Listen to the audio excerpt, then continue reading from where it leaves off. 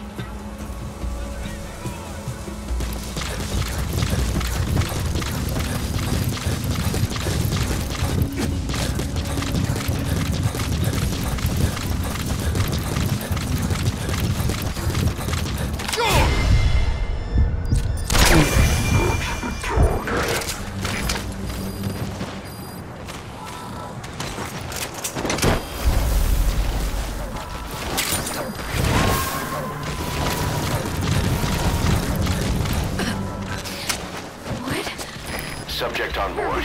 Leave the rest to us.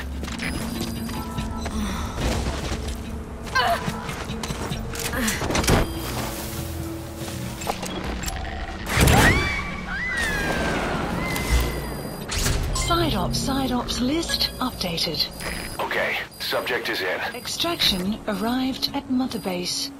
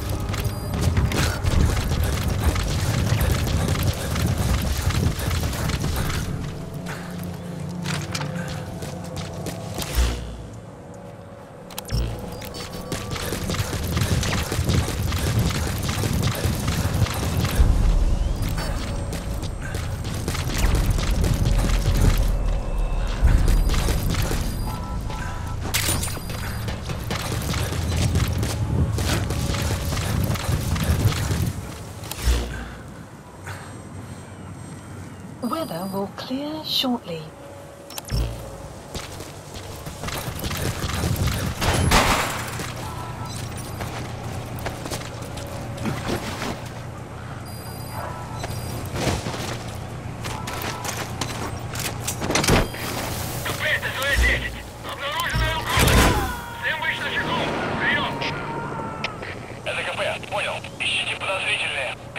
He's coming too. Roger that.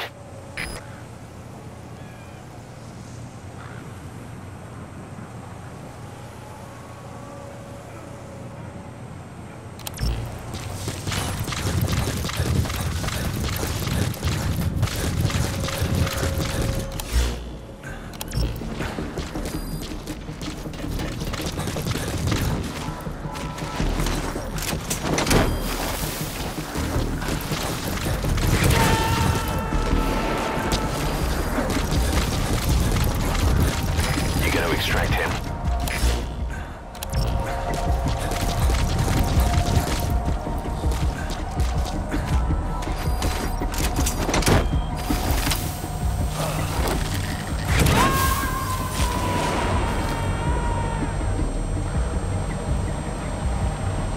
Subject on board.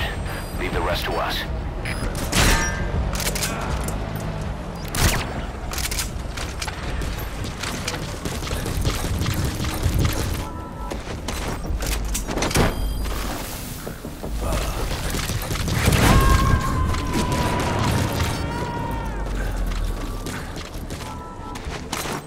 He's coming too. Roger that.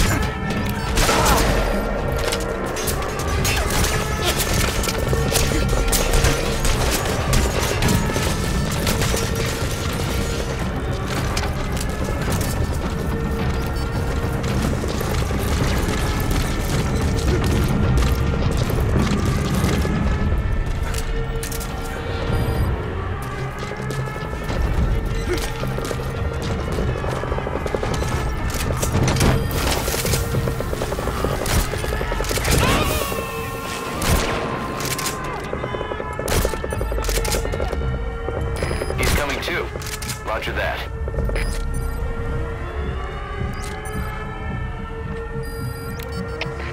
Комплекс 339. Потерял визуальный контакт. Перемещаюсь к последней известной позиции.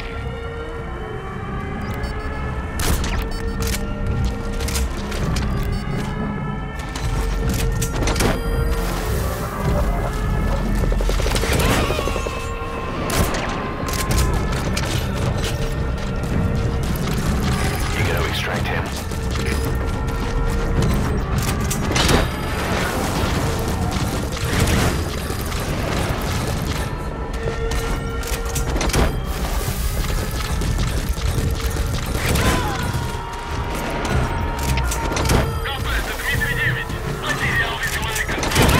Subject on board. Leave the rest to us.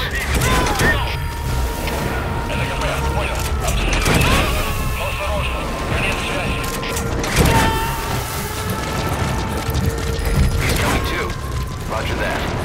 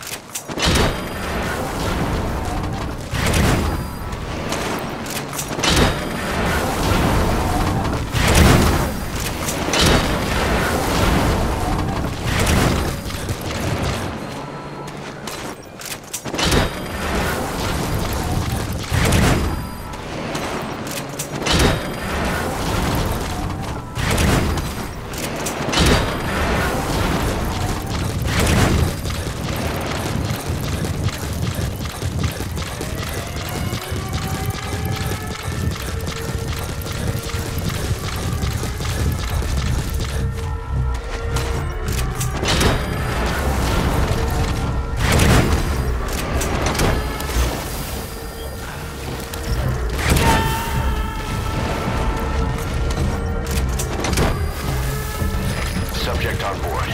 Leave the rest to us.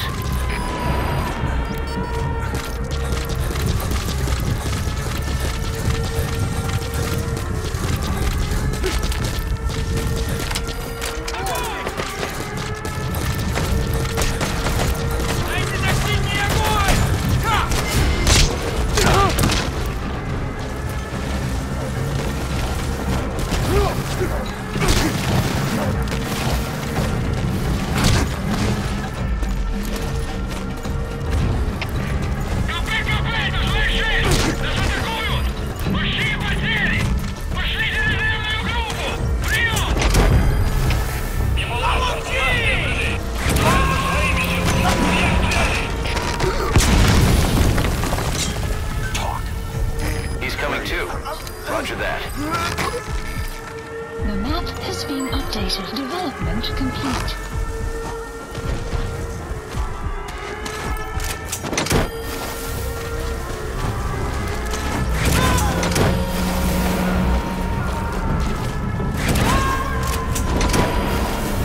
You gotta extract him.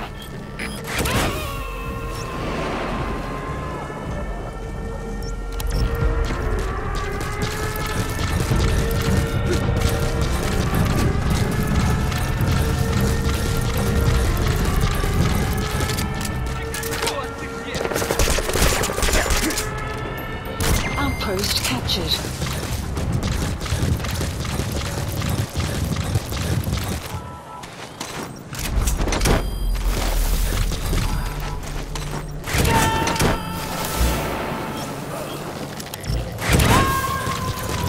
Subject on board.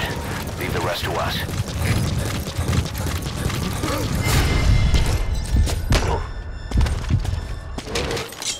Speak.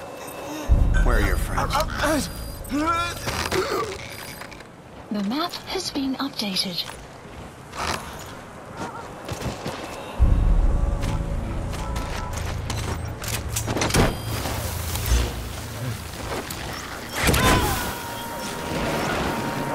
Marker placed. He's coming too. Roger that.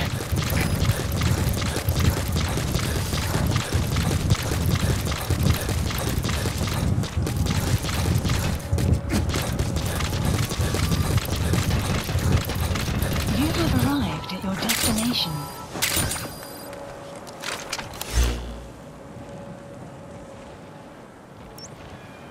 Marker placed.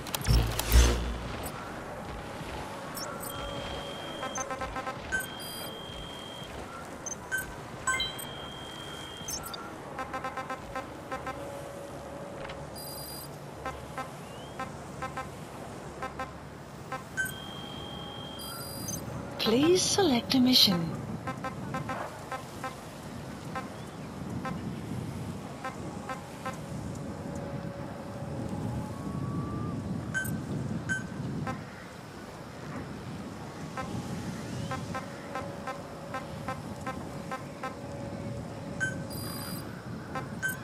Unit dispatched.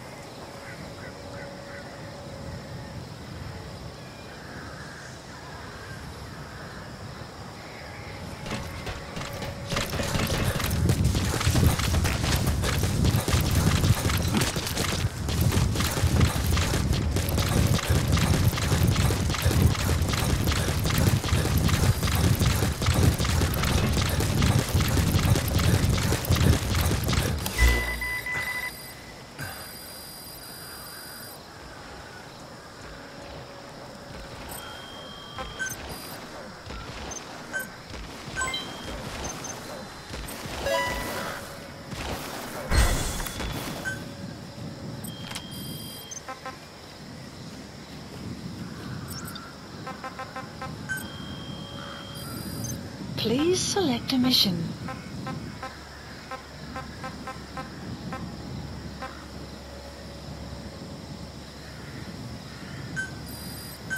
Unit dispatched.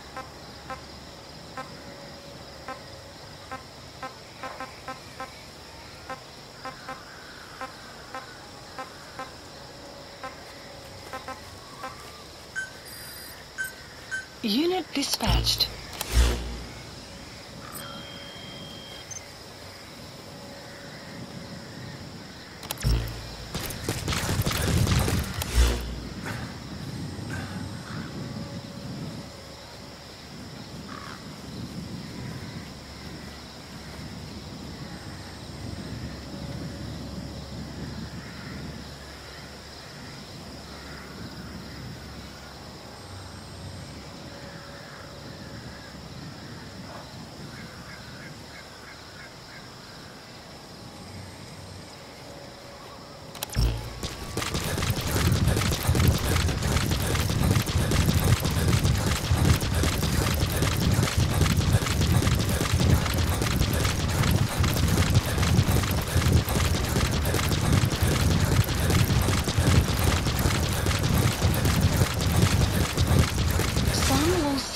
Shortly.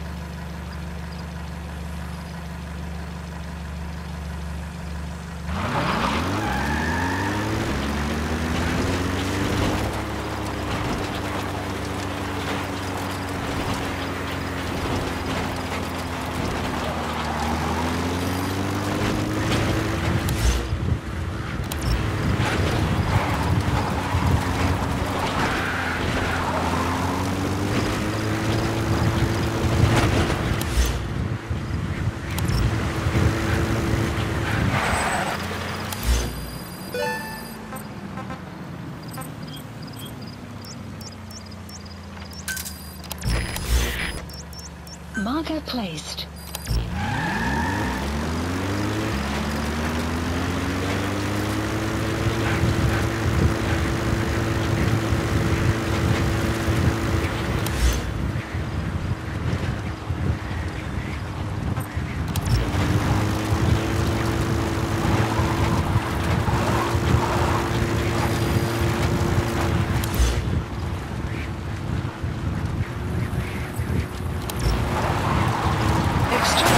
Arrived at Mother Base.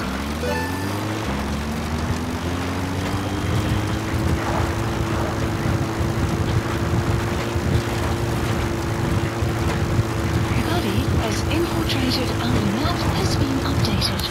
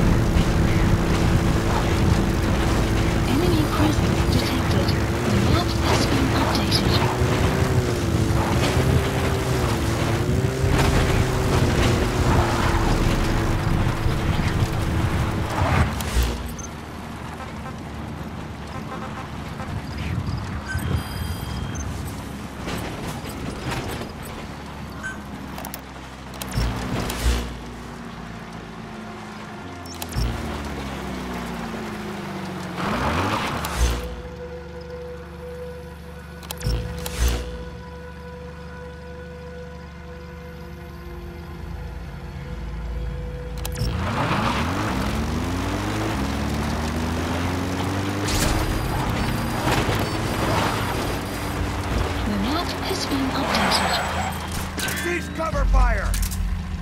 Enemy presence detected. The map has been updated.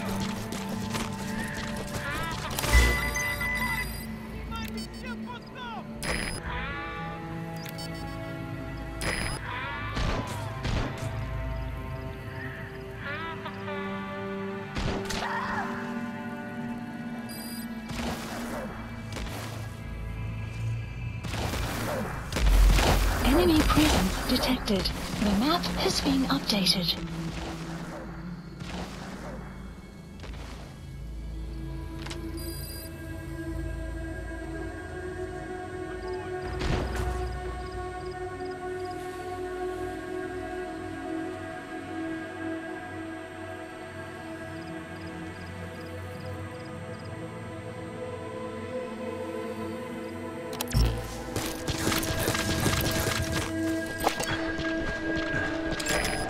Analysis That's the complete. target.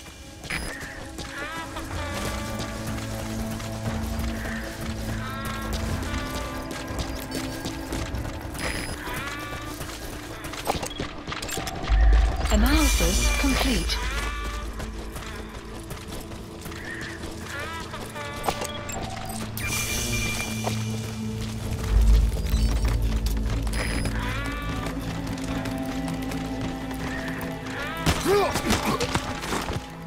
Spit it out. Where are your friends? The map has been updated. Clouds approaching.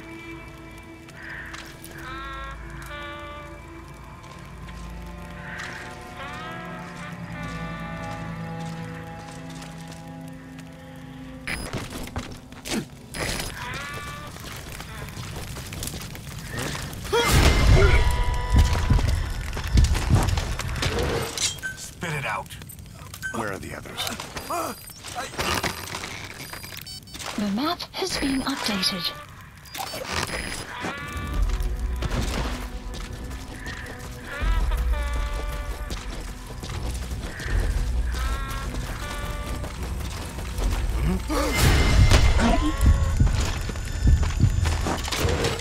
Talk. Where are your friends?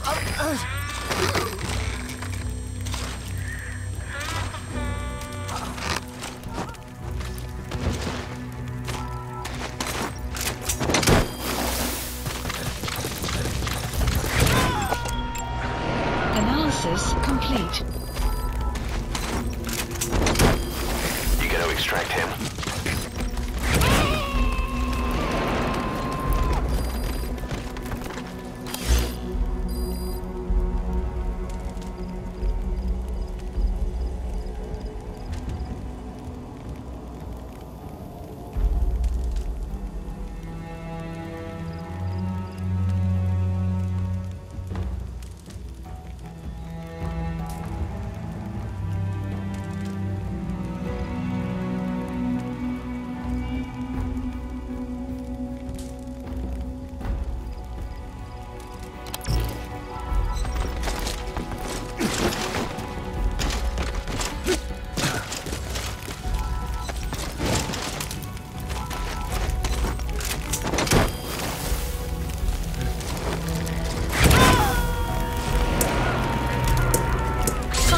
Side ops list updated.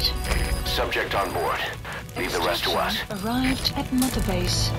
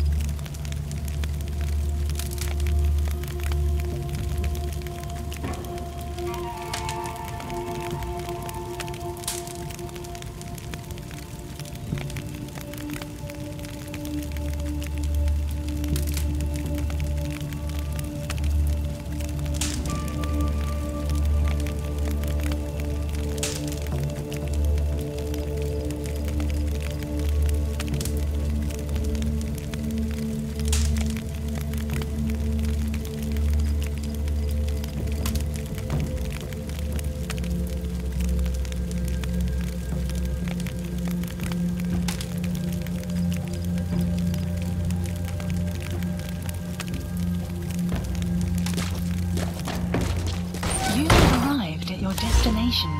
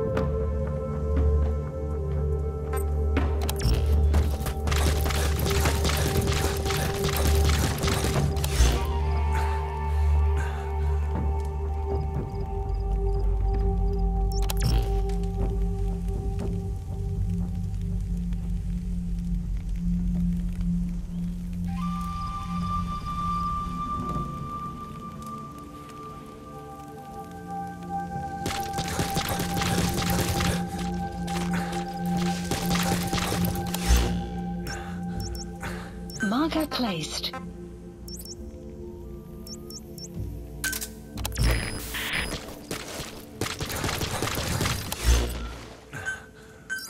Please select a drop point.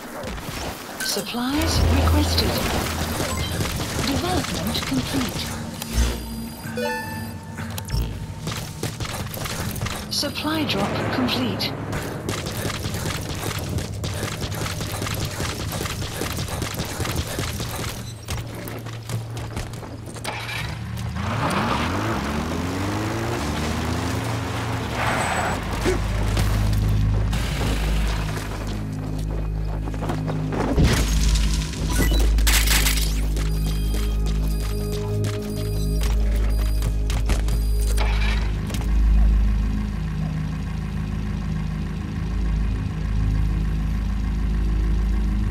Buddy has infiltrated our map has been updated.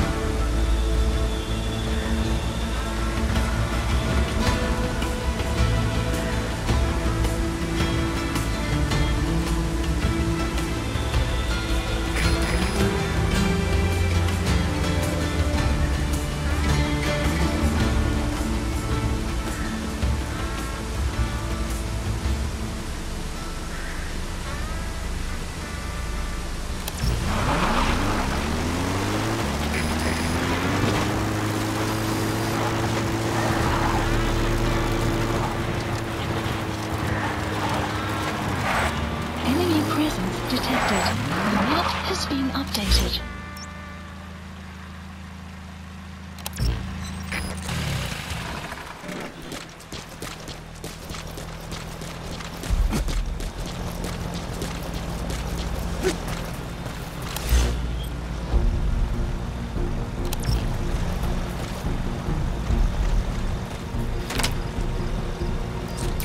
That's the target.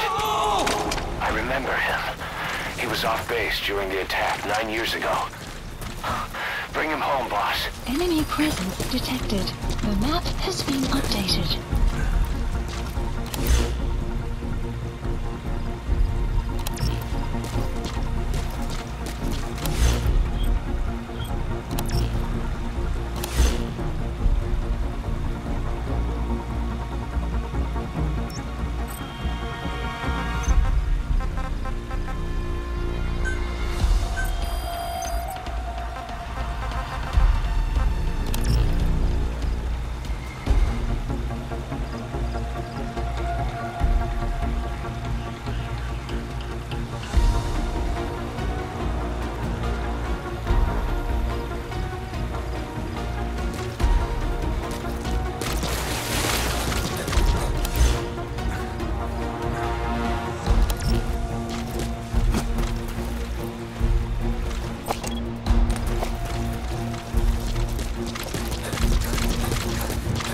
Enemy presence detected. The map has been updated.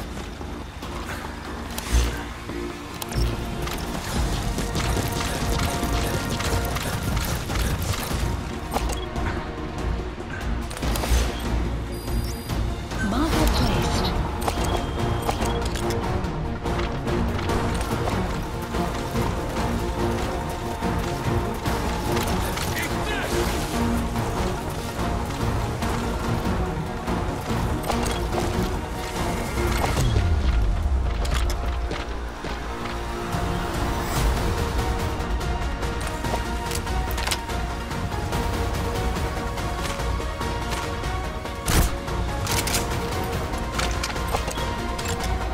Analysis complete.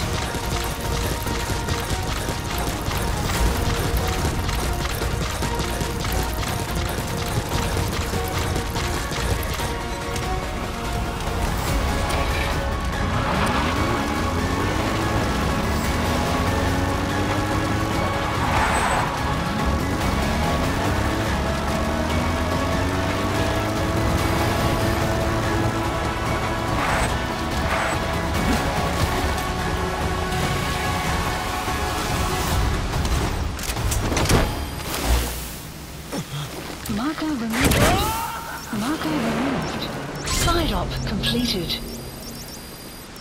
He's coming too. Roger that. Marker placed. Development project has been added.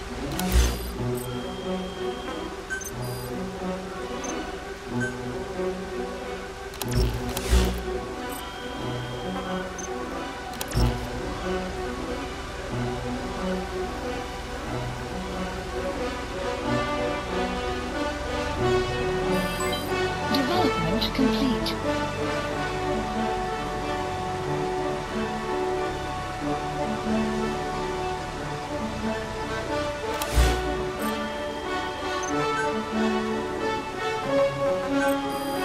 Please specify a project.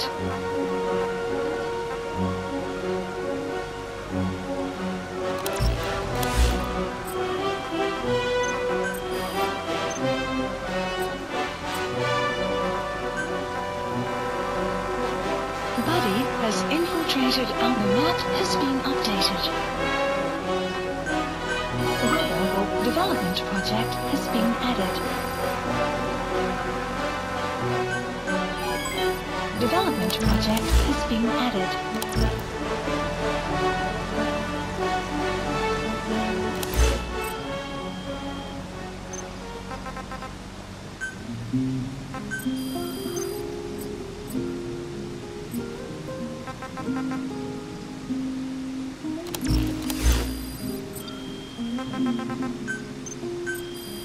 Please specify a project.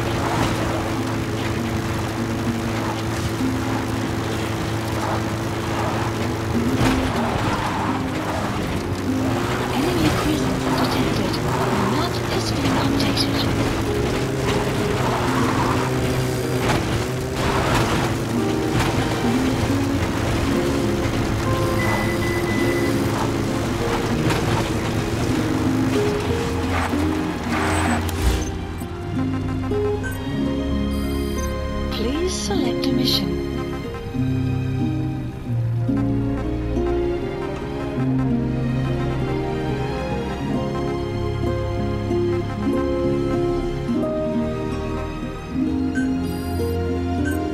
Unit dispatched. Unit dispatched.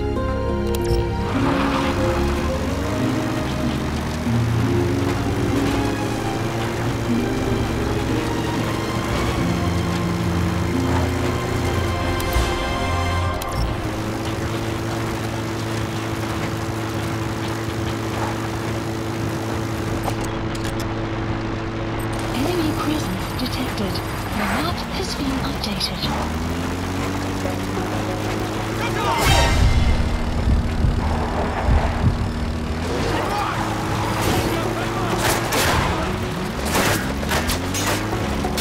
Enemy presence detected. The map has been updated.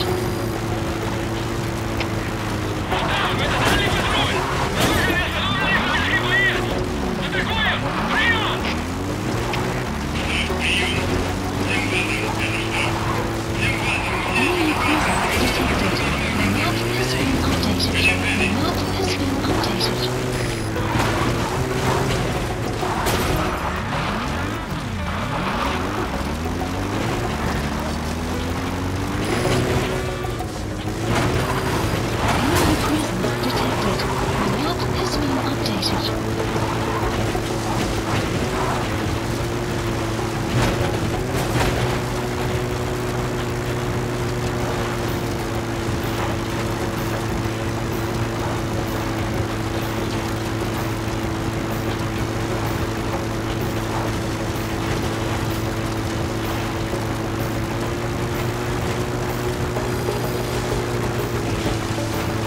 Enemy presence detected. The map has been updated.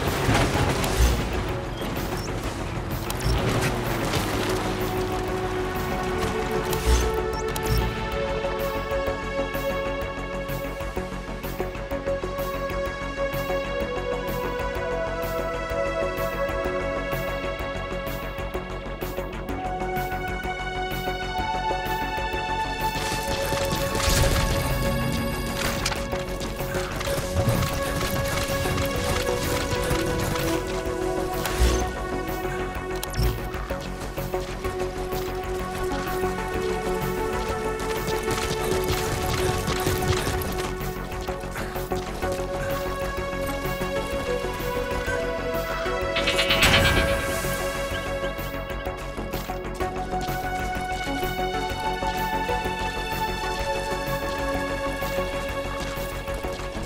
The map has been updated.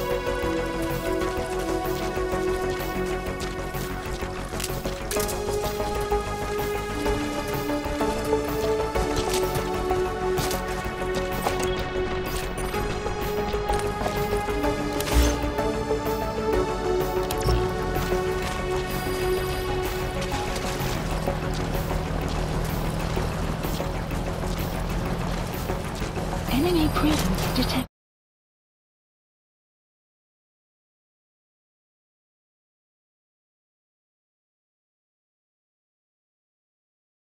The map has been updated.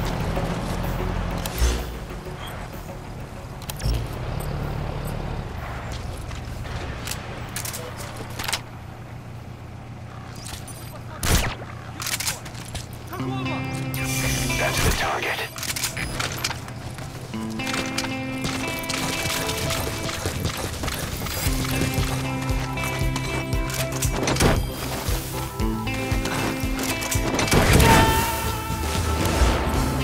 Silo completed. Extraction. Gonna extract him. At Mother Base.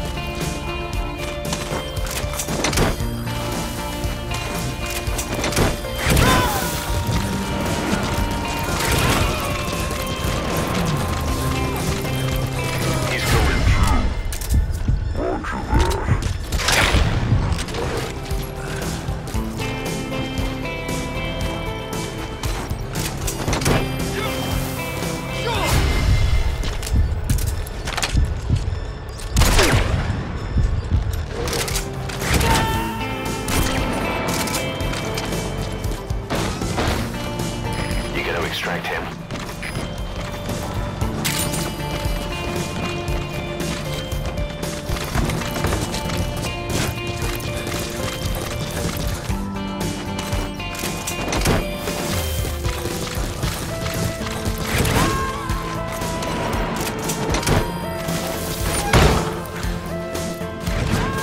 Subject on board. Leave the rest to us.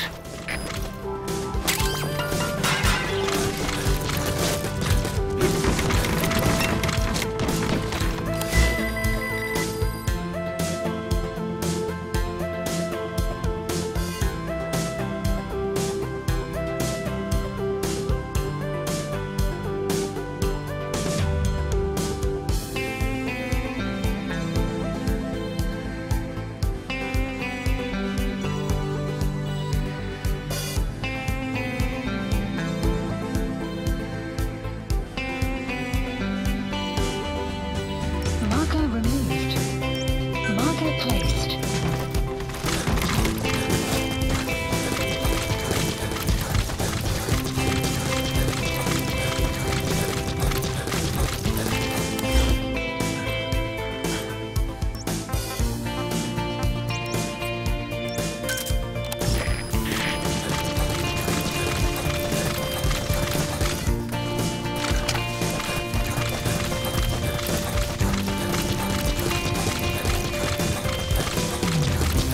You have arrived at your destination. Marker placed.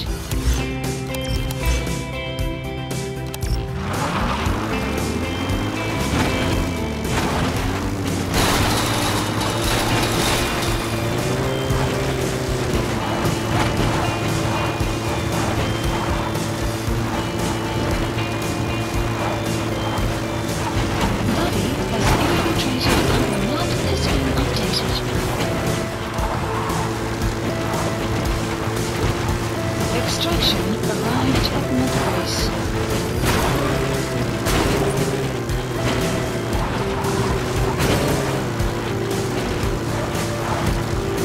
Enemy presence detected.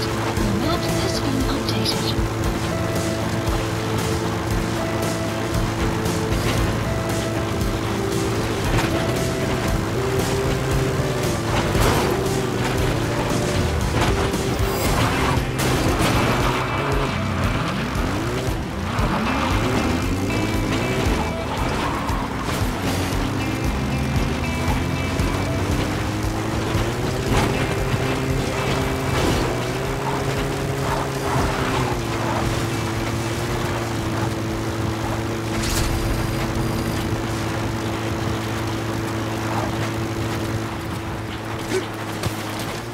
Enemy presence detected, and the map has been updated. Analysis complete.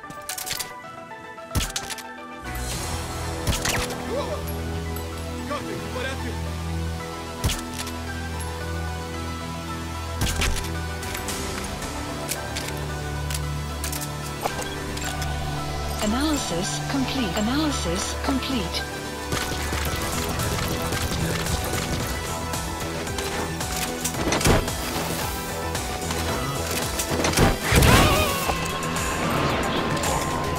Enemy presence. That's the target. The map has been updated.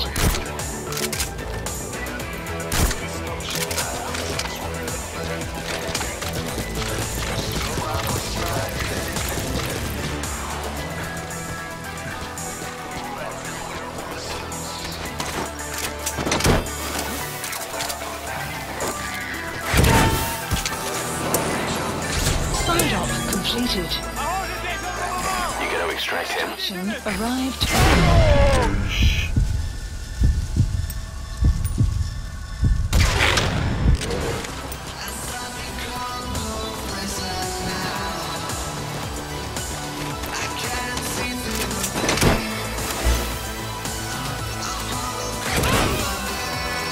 Marker placed. Subject on board. Leave the rest to us.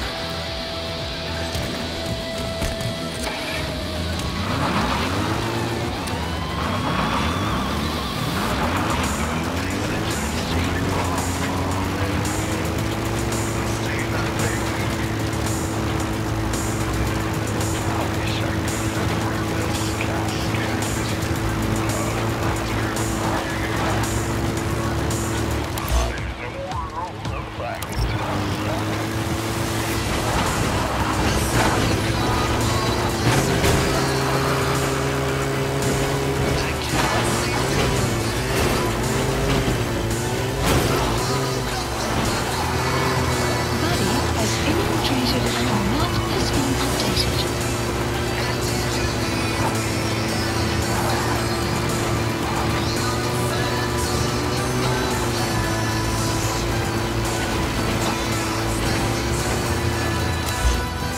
Extraction arrived at Mother Base. Some will rise momentarily.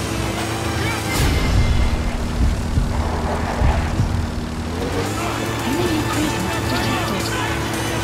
The map has been updated.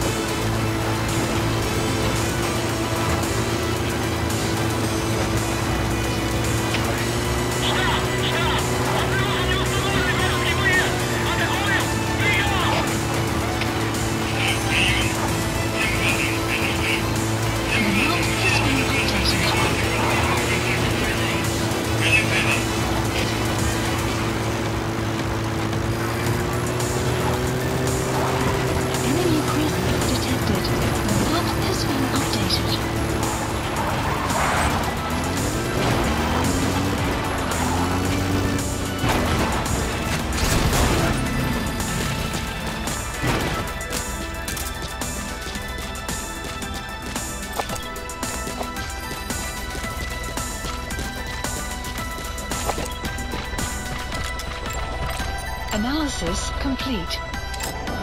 Analysis complete.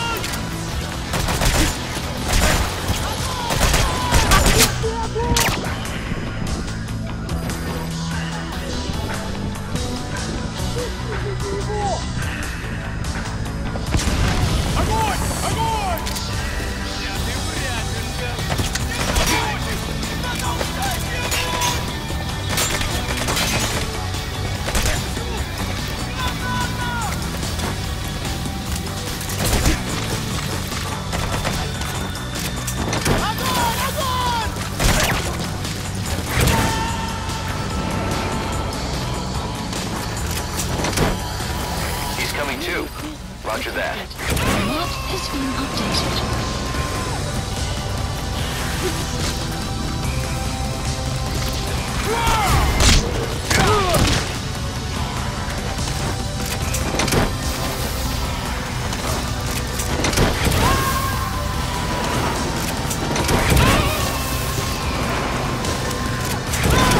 Subject on board. Leave the rest to us. That's the target.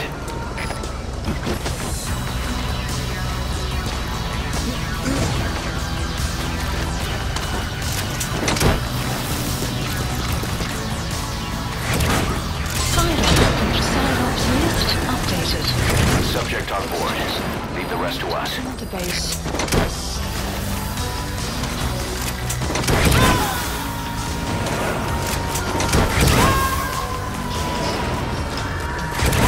You gotta extract him.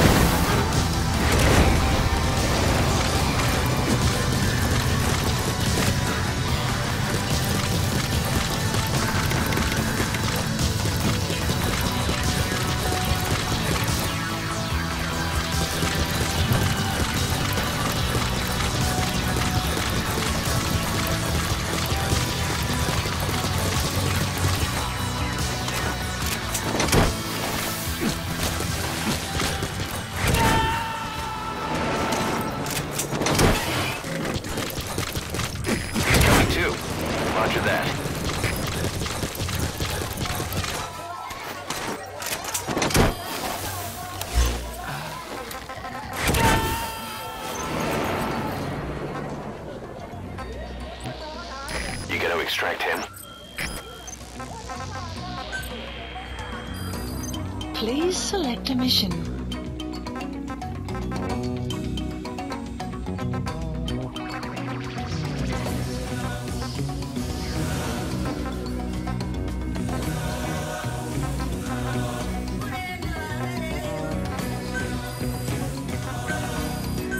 Unit dispatched.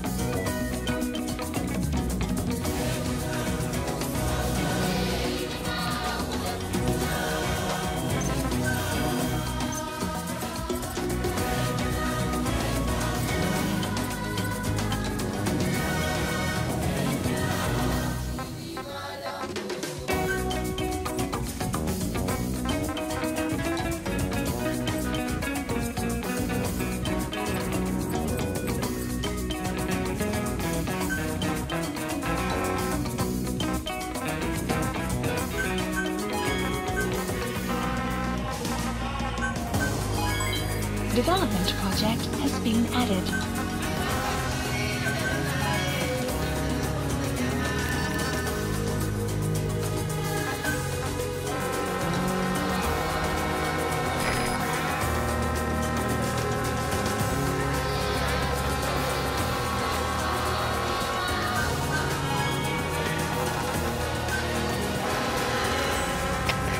КП-56, кто-то украл наши ресурсы. Похоже, у нас на базе противник. Жду указаний. Прием. Это КП, понял. Усилить безопасность. И найти нарушение. Связи.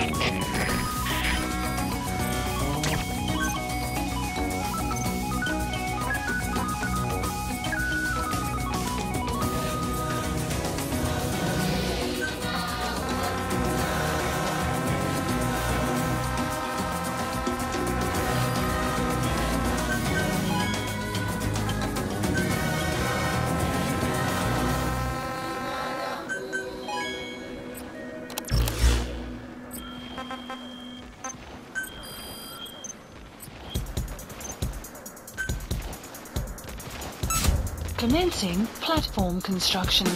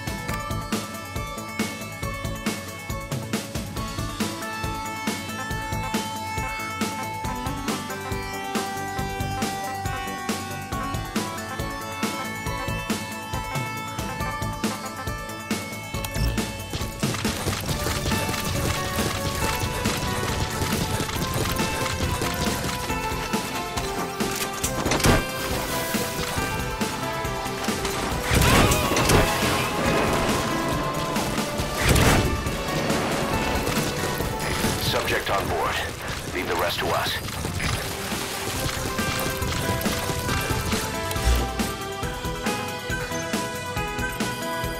Please specify a project.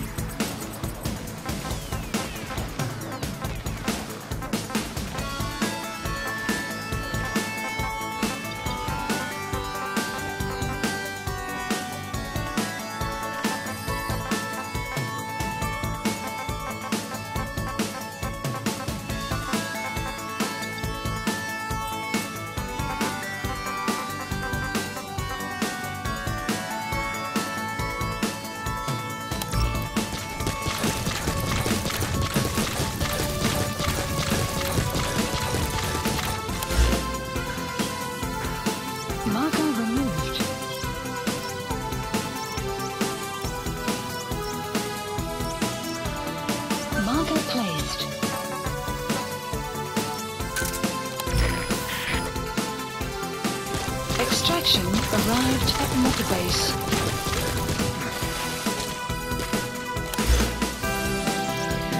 Marker placed.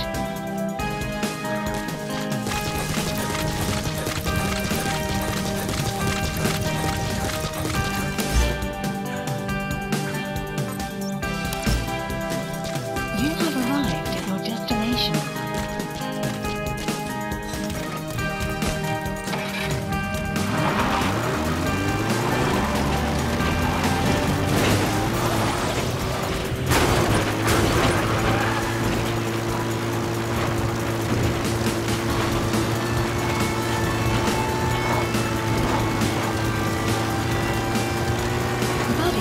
Infiltrated and the map has been updated.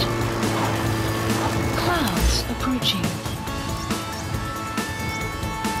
Marker removed.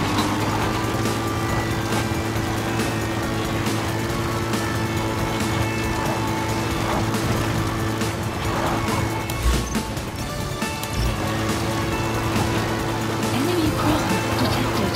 The map has been updated.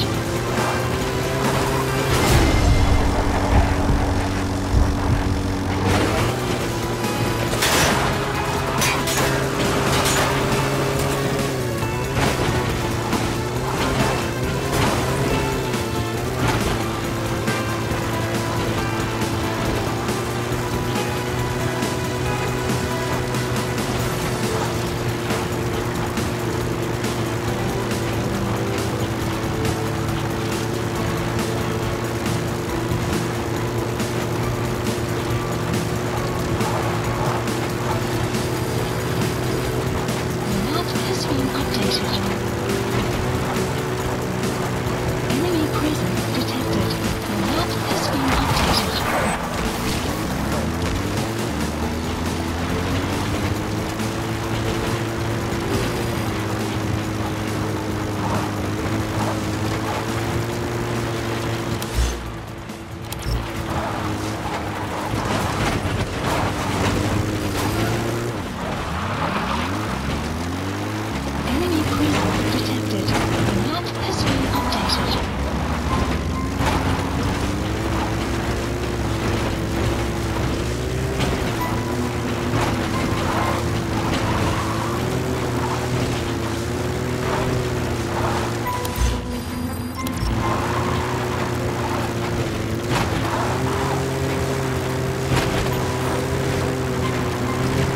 Enemy presence detected.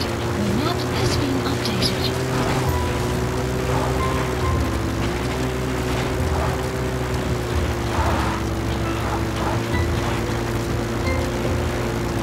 Enemy presence detected. The map has been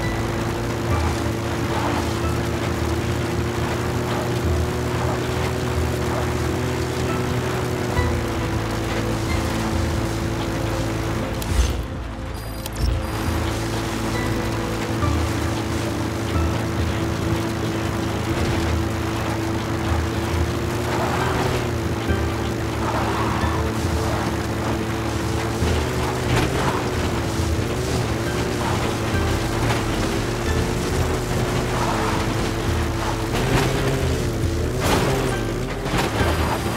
Enemy presence detected. The map has been updated.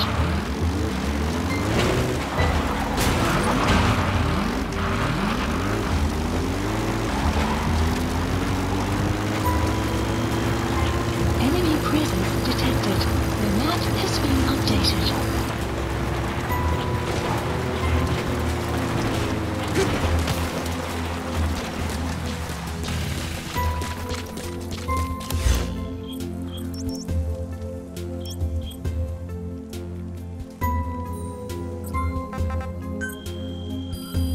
Please select a mission.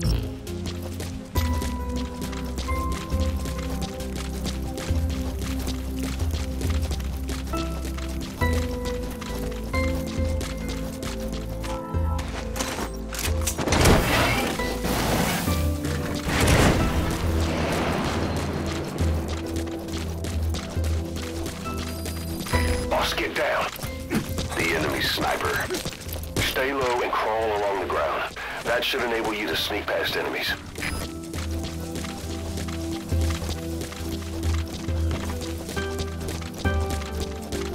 Extraction arrived at Mother Base.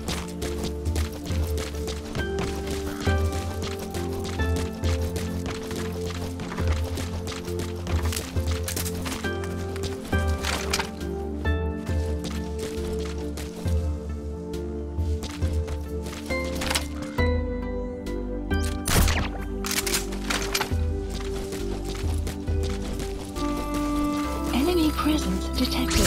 The map has been updated.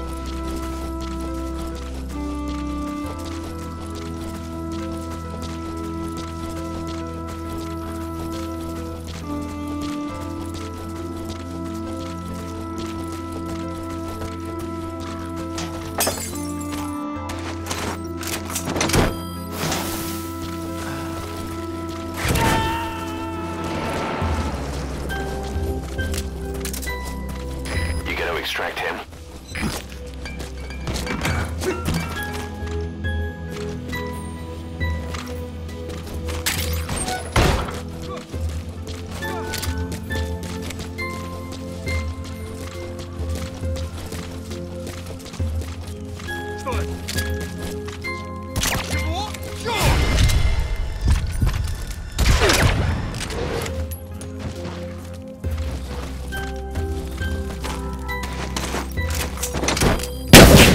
Extraction failed.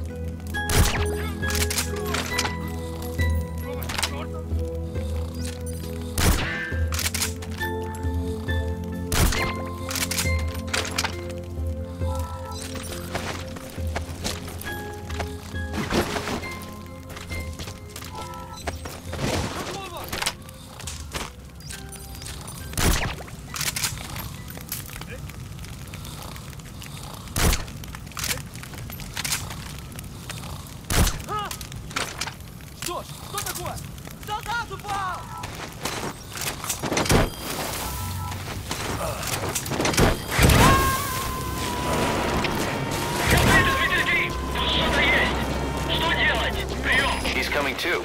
Roger that. Понял. Усилить безопасность. Повышенная боевая готовность. Конец связи.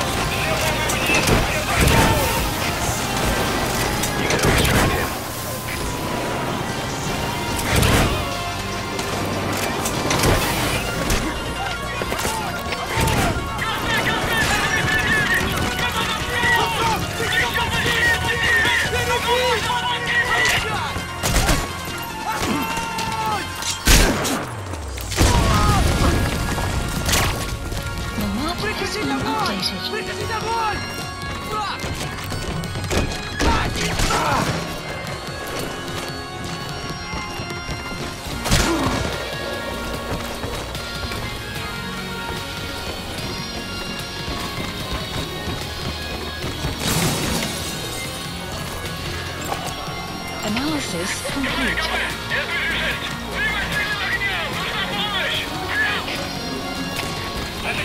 Понял. Внимание всем подразделениям. Отправить резервы на помощь.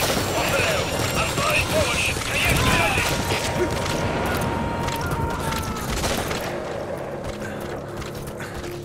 He's coming too. Roger that. Комплейт Дмитрий 2. Потерял визуальный контакт. Перемещаюсь к последней известной позиции. Прием. Это КП. Понял. Будьте начеку и найдите противника. Конец связи.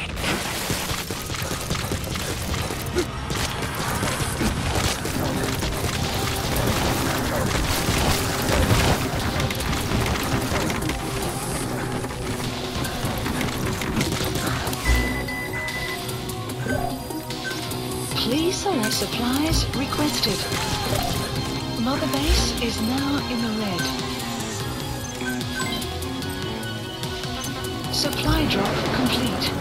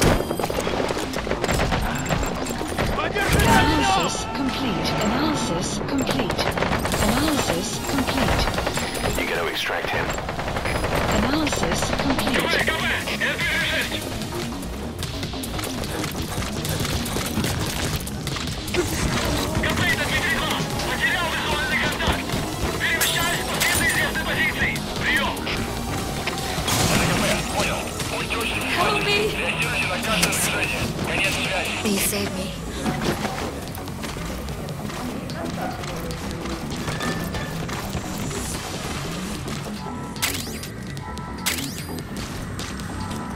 Weather will clear shortly.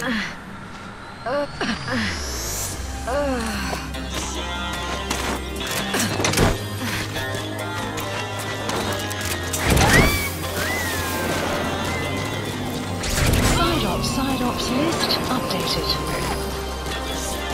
Extraction arrived at Mother base. He's coming too. Roger that.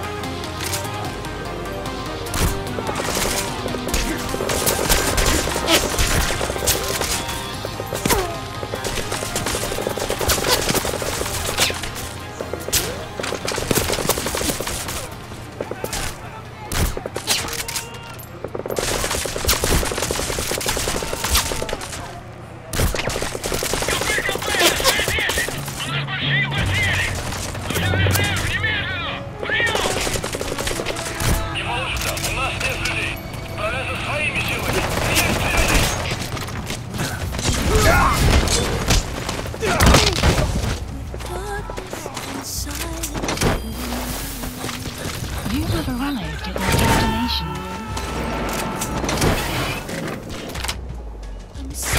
You gotta extract him.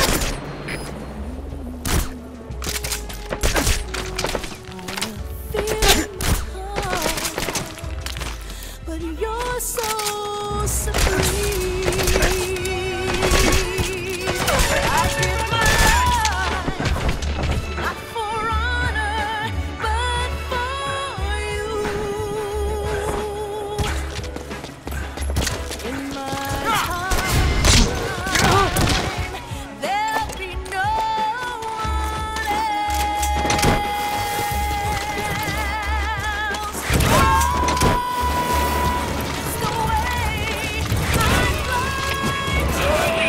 He's coming too.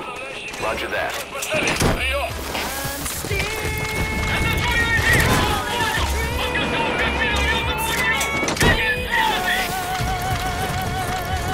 You gotta extract him.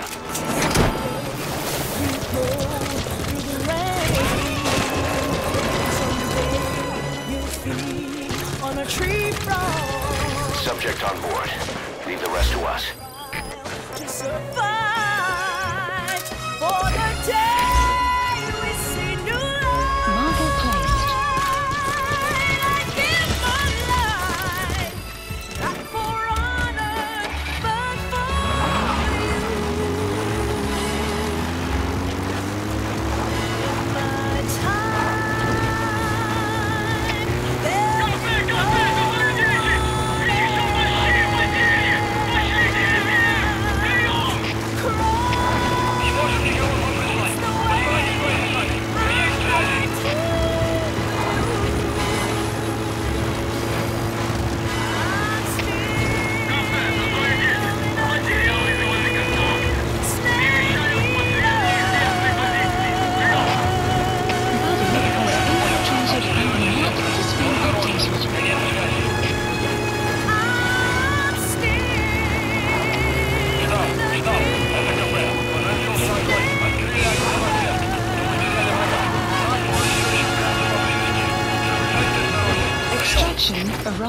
at another base.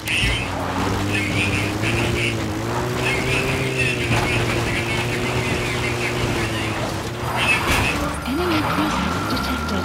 The map has been updated.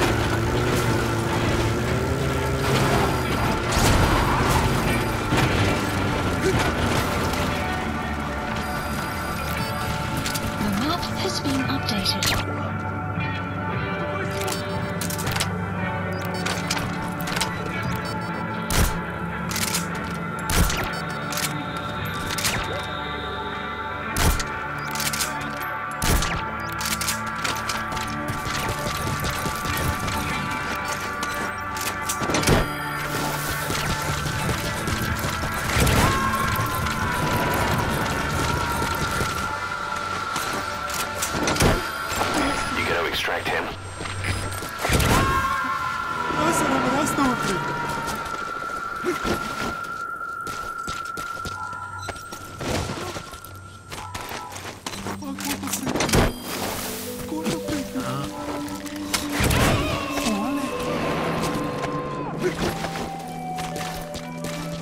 You have arrived. Subject on board.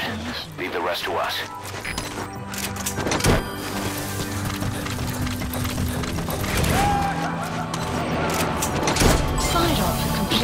Side ops list updated. Subject on board. Leave the rest to us. Extraction arrived at another base. He's coming too. Roger that.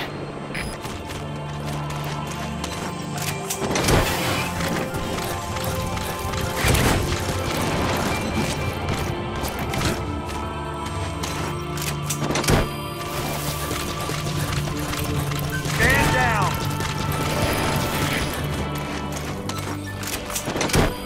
Subject on board. Leave the rest to us.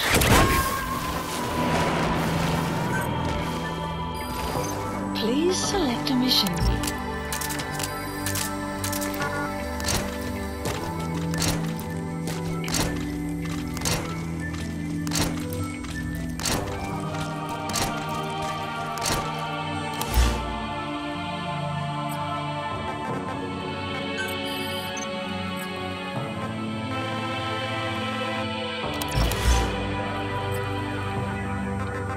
Please select a mission.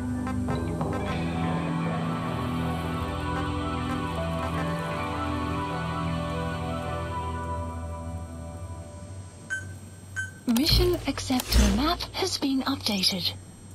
Marker placed. In the deepest night.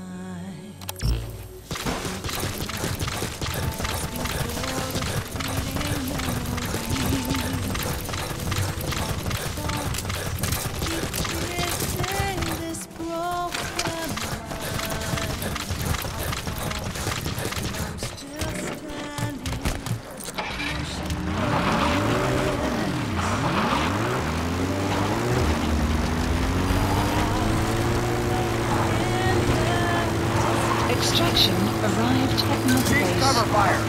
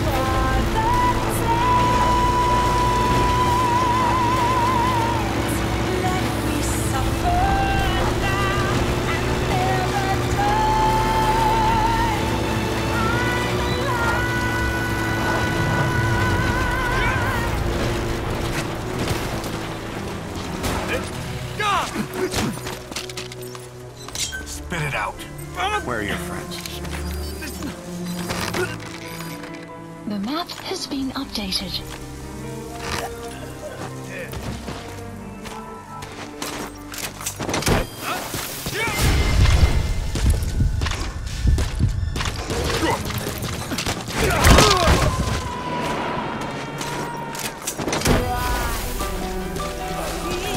He's coming too. Roger that. Must be quenched to feel hypocrisy.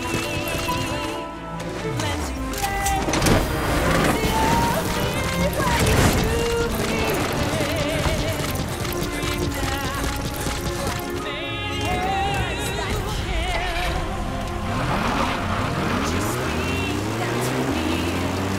With your breath still, it makes me believe. Enemy presence detected. The map has been updated. Extraction arrived at the base. Cowards in blood on my hands. Let my wrong fill us all. It's just means to an end. Our salvation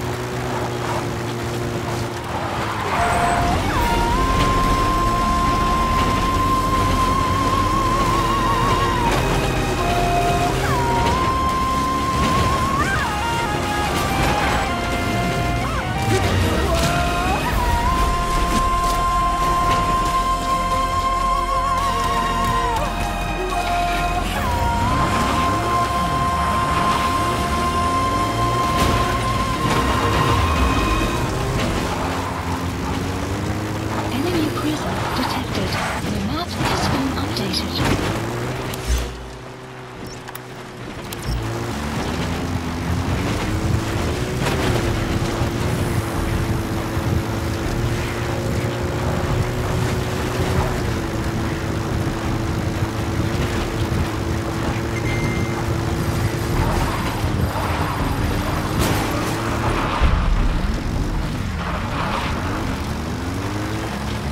Enemy presence detected. The map has been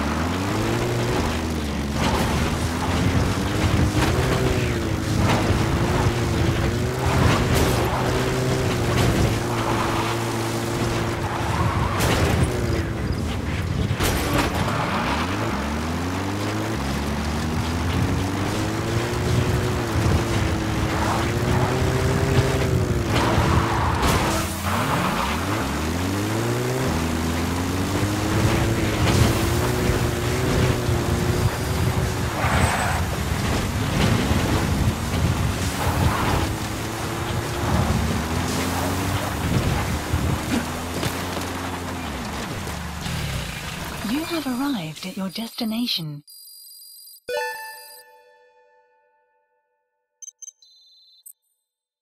Good. You captured it alive.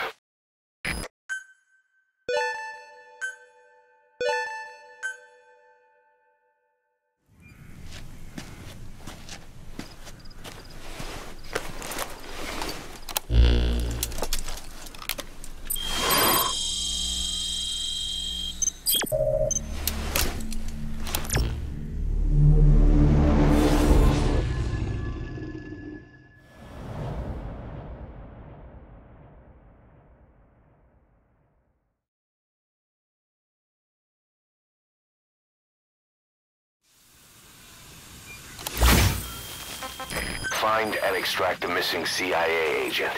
The target was laying low with the friendly Mujahideen during the vocal cord parasites incident. The Mev headed back to OKB-0 after the Soviets recaptured it. Mission. Check the target's VI on your iDroid.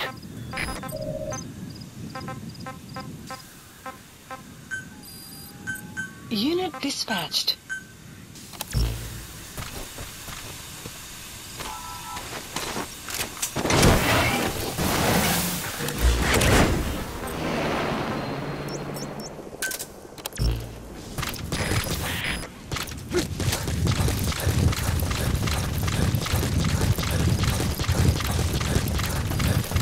The map has been updated.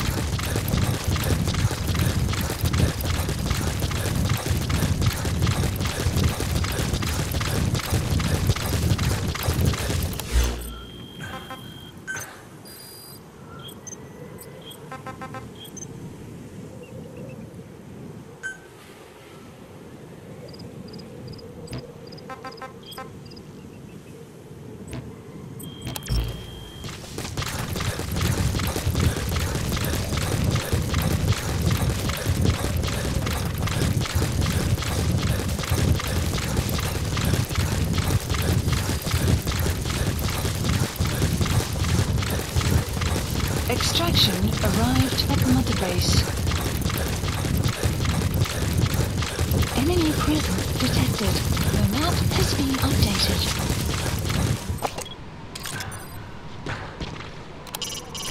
Vulture. You die out here, you could be its next meal. Clouds. Stay on your toes. Buddy has infiltrated. Our map has been updated.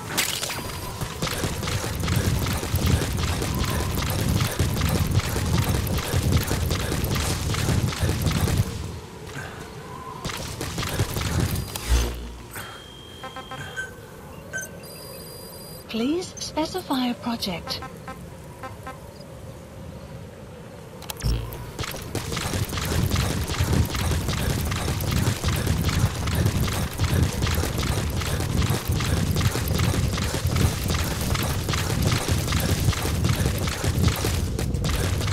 Extraction arrived at Mother Base. Analysis complete. Analysis complete. Analysis complete. Analysis complete. Analysis complete. Analysis. The map has been updated. Analysis complete.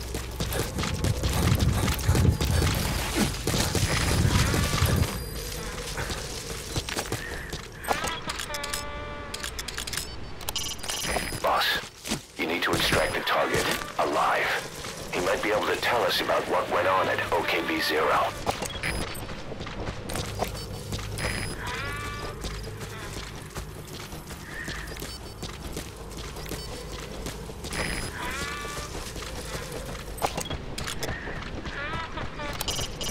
Keep in mind that time doesn't stop while you use the iDroid. You can even move around while using it, but pay attention to your surroundings.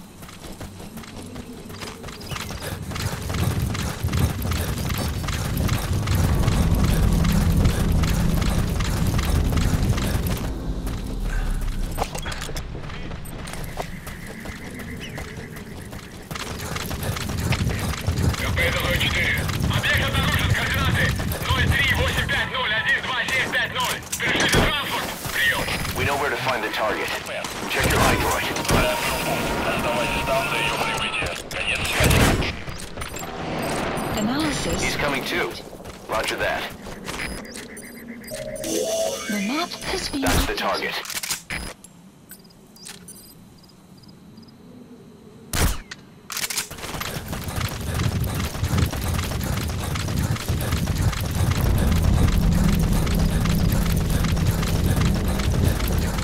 Enemy presence detected.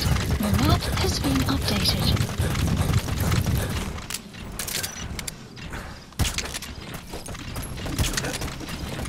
That takes care of the squad searching for the target. Now you just need to extract him.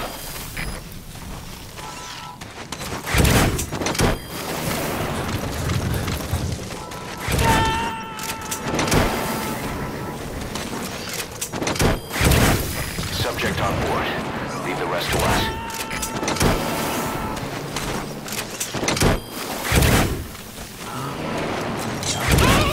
Help me!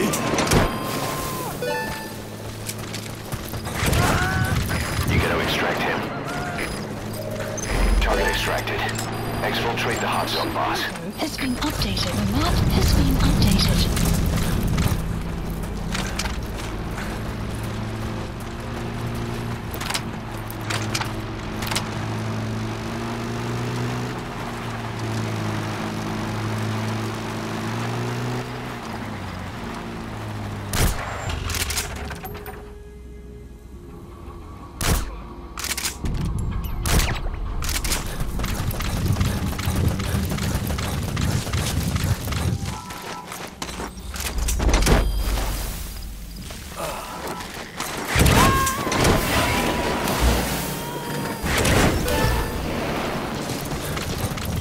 Subject on board. Leave the rest to us.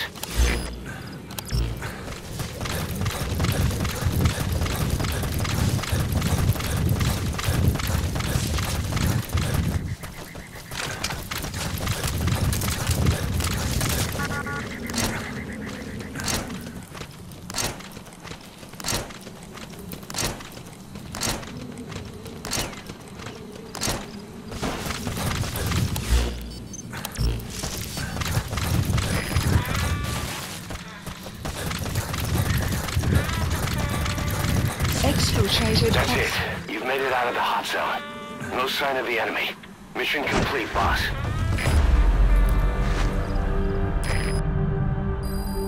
Extraction arrived at Mother Base.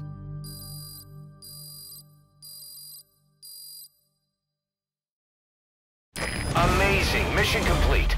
That right there is why you're the best, boss. The one and only.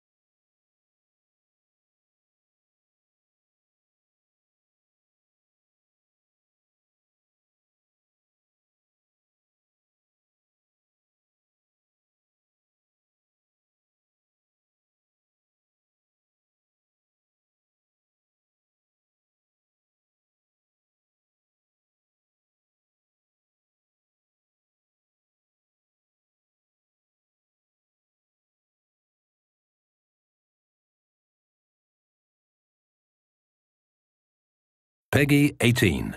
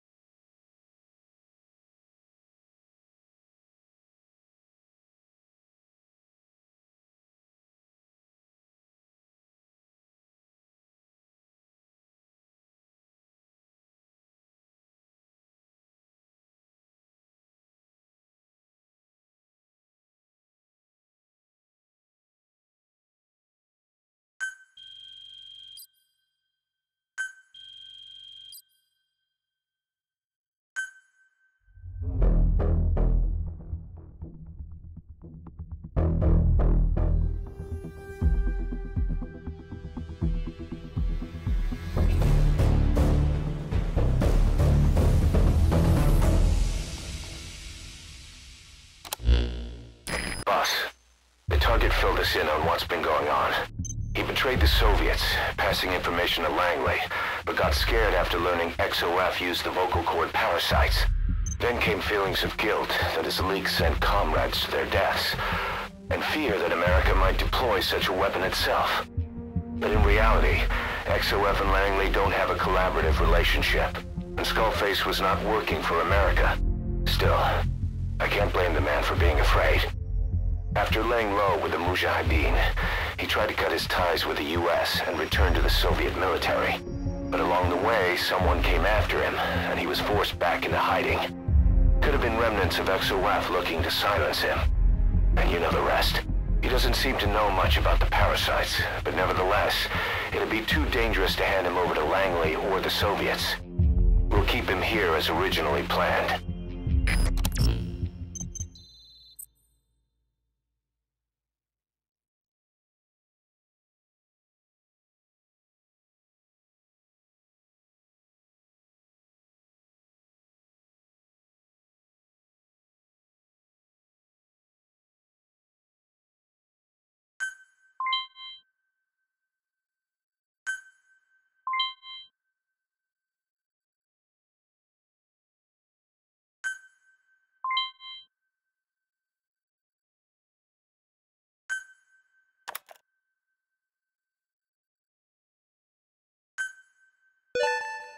Good. You captured it alive.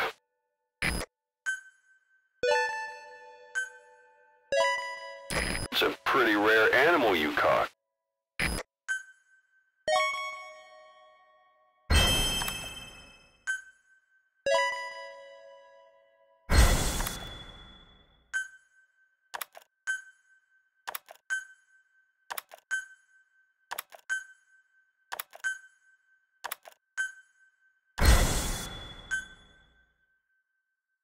Emmerich's finished development on that battle gear of his. Get back to Mother Base.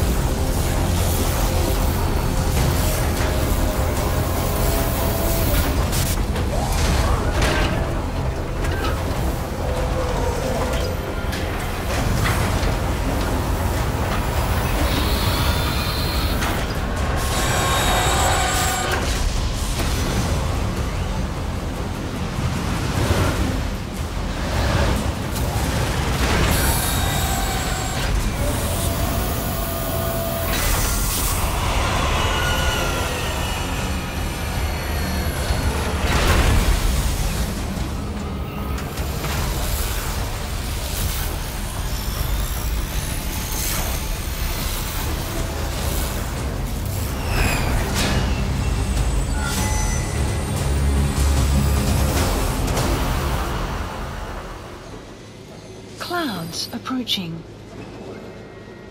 The battle gear is an armored weapon developed to take on hostile bipedal weapon systems. But unlike the Soviet-funded Walker gear, the battle gear still hasn't been properly field tested. I'd like to assign a combat unit to take it on dispatch missions, so that we can evaluate its capabilities and reliability. Assuming you've got no objections, give the order to dispatch the unit from your iDroid.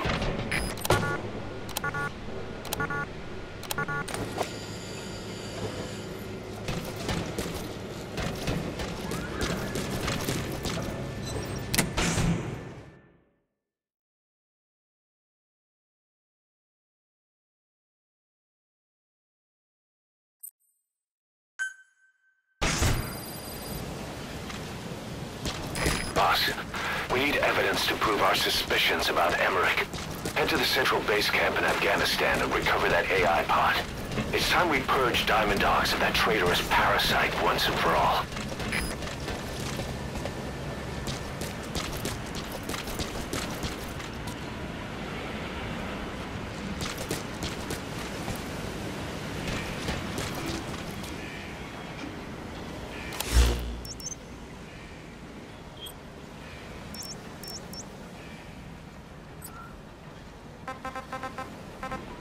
Please select a mission.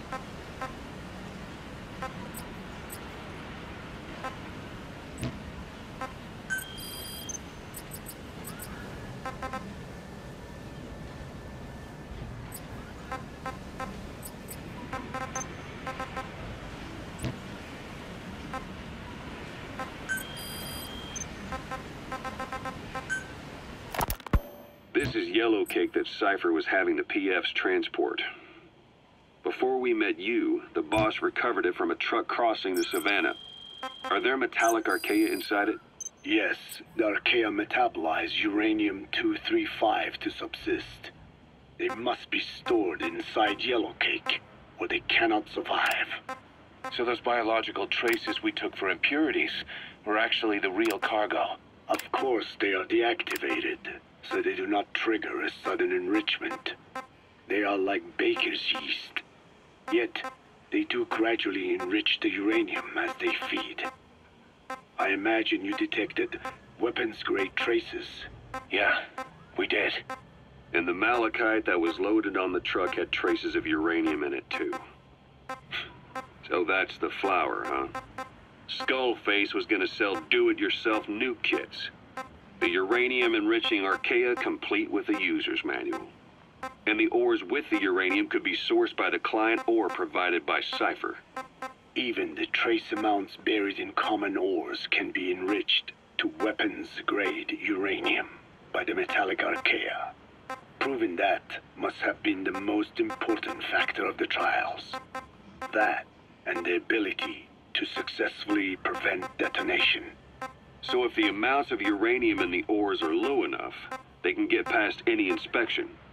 And you only need a tiny amount of the archaea to act as the yeast. No great challenge to smuggle that either. The first step towards saturating the world with nukes. His plan. That was not my intention. My only goal in developing the metallic archaea was to save the Dene. What made you think a tool for creating undetectable nuclear weapons would save your people? After 70 years, the Dene reclaimed the Navajo nation unit. from which we were banished. Staff dismissed. We bore all the hardships of poverty. But we were proud to live off the land we called our own. But in the moment the atomic bomb was dropped on Hiroshima, everything changed. I don't get it.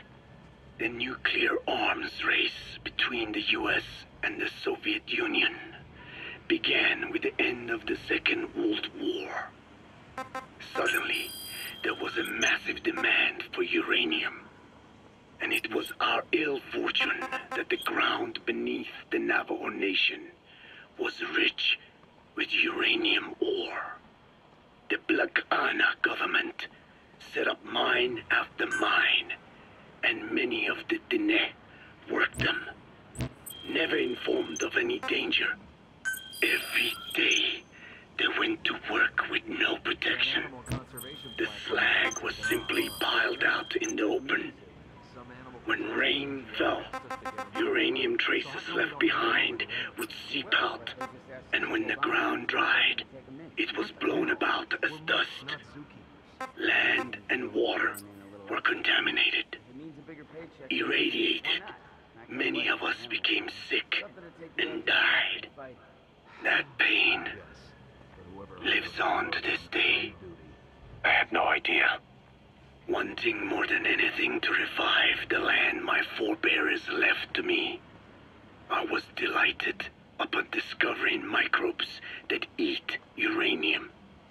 If they could be domesticated, I believed we could rid our land of uranium. Were you successful? No. The research called for funding on a colossal scale.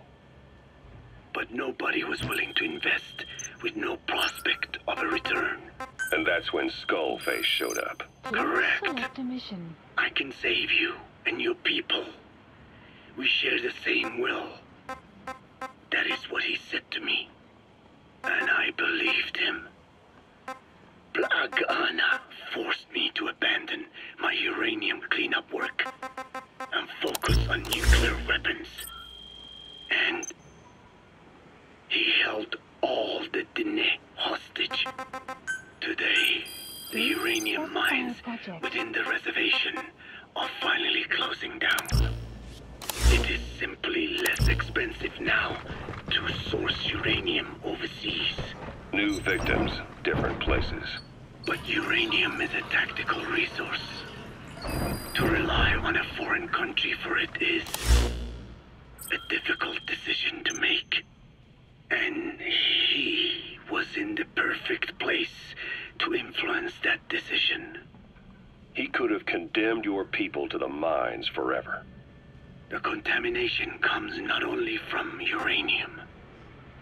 The fallout from the Nevada nuclear tests also settled on our lands. As if our fortune were not already bad enough, we are also downwinders. To save the Dine, I must complete my original research. The one that covers the parasite that lives on the surface of the skull's bodies is what gives them their power, similar to my children who live in my skin. I modified the parasites I isolated from the body of that old man, differentiating them with various abilities. One that can blend perfectly into its surroundings by exposing the pigments in its cells at will. Another that, by harboring multiple species of metallic archaea, can oxidize and reduce metal. Isolating the one that covers and transplanting it into an artificial medium should provide the same abilities as the skulls, but they can only subsist within a human body. Once transplanted into the medium, they will eventually die. Another thing, the weakness of the one that covers is desiccation. Their surface moisture loss is greater than ours.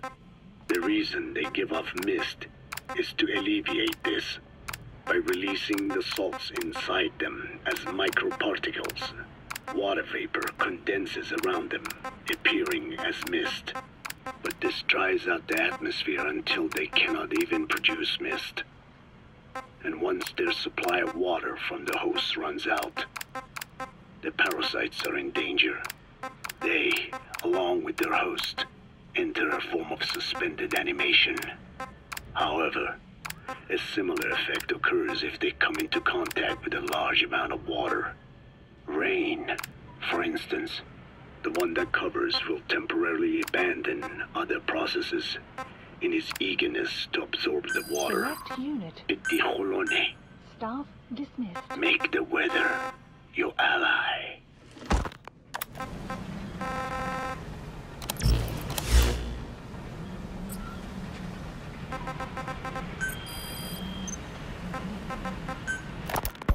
Hewitt's dug up some interesting facts about our skull-faced friend. 9 years ago, he was exiled to South Africa, stripped of political power. The upshot's that he ceased being a serious threat, in Cypher's eyes anyway. They eased up on surveillance, giving him an opening to establish his own military unit, one that answered to his will alone. Those men likely had no idea their orders were coming from Skullface. They probably didn't even know the organization was a part of Cypher at all. Anyway, it was in South Africa where he found renewed interest in parasites. And when he discovered the vocal cord parasites, he began to make his plan. Wipe the English language out of existence. Free the world, not by taking men's lives, but by taking their tongues. In his eyes, the greatest symbiotic parasite the world's ever known isn't microbial. It's linguistic. Words are what keeps civilization, our world, alive. There was something Skullface said. America is made up of many peoples, but those peoples never mix. Quite so. One nation, home to hundreds of different ethnic groups, many of whom stick to their respective living areas, little colonies, not interacting with other groups, going out of their way to avoid one another. their land, organizations, relationships. Thus, the United States of America is no melting pot. It is more of a salad bowl. It is not made up from one people, but for its minorities to function in society, a common ground is needed. Language. Even if the country is not one. No, because it's not one, a lingua franca is necessary. English. American hegemonism was born from the illusion that English could unite diverse ethnicities. In taking in people from around the globe, America became a microcosm of it. Now the boundaries between it and the rest of the world have become blurred. However different our neighbors may be, English enables us to create symbiotic relationships with each other. If English can bring unacquainted neighbors together in America, this should hold true for the world. This salad bowl that is the world can also become one.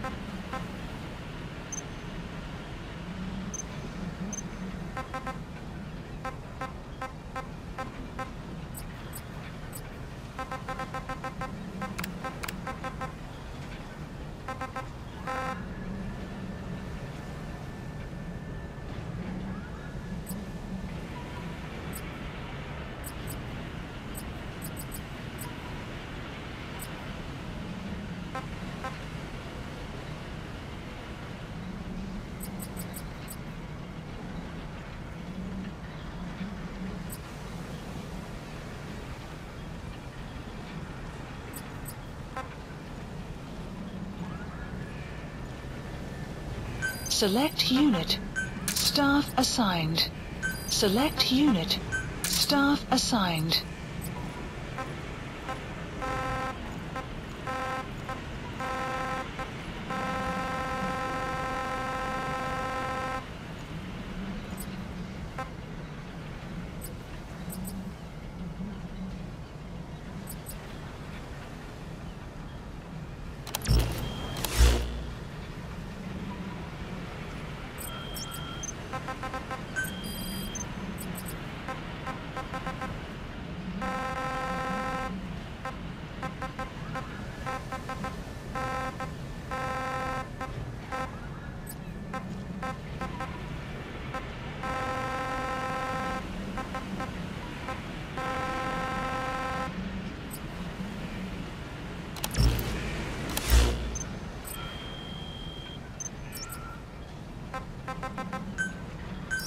Please select a landing zone. Roger. Caution, rain. This is B-Quad. Arriving shortly at LZ. This is B-Quad. On station at LZ. Please specify a project.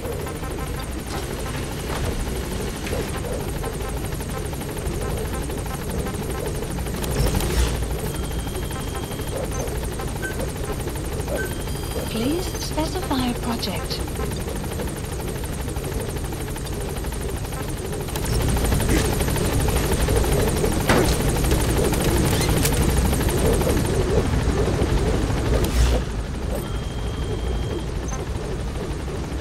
Gaining altitude.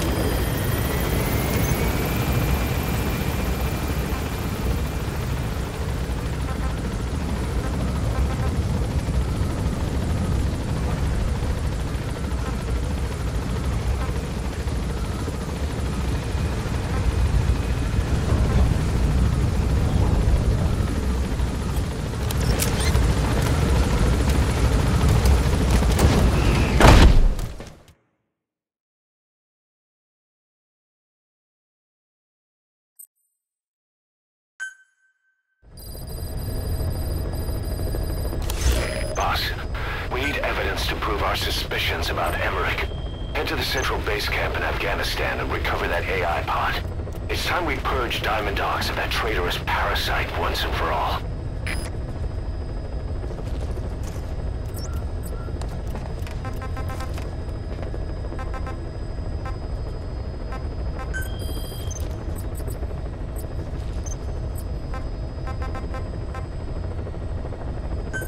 Please select a landing zone.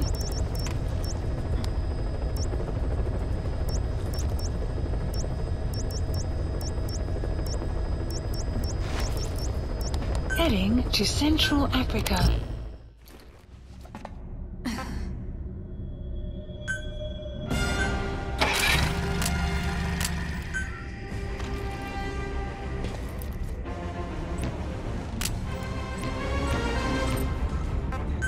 Clouds approaching.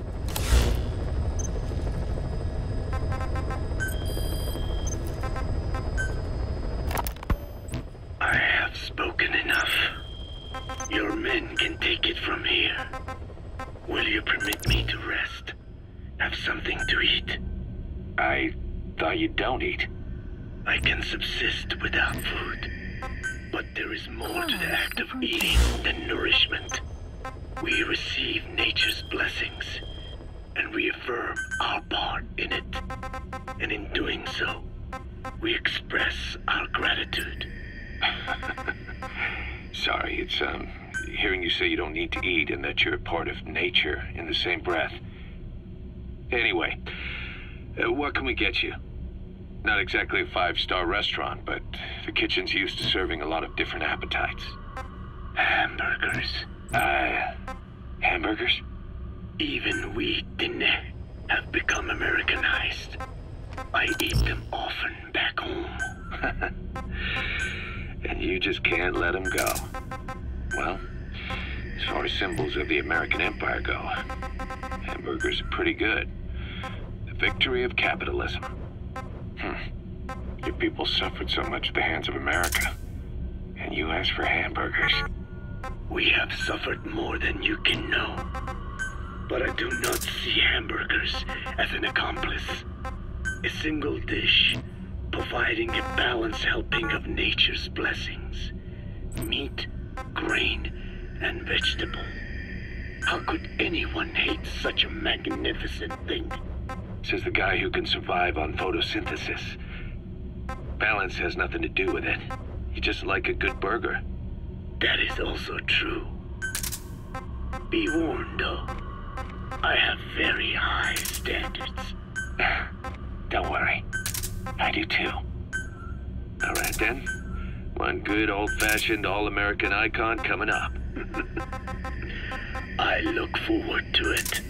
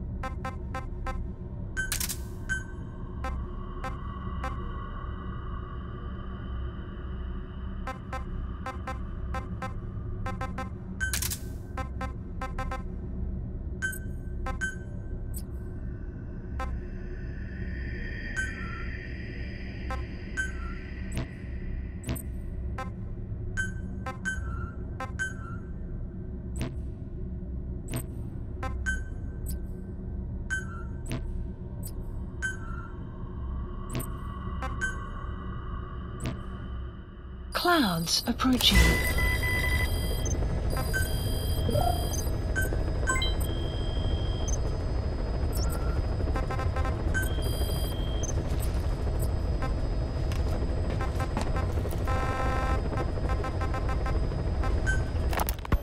You mentioned that the man on fire was crushed under Sahelanthropus in its hangar. Yeah. He was caught under the wheels of its transport platform. But his body wasn't found. What?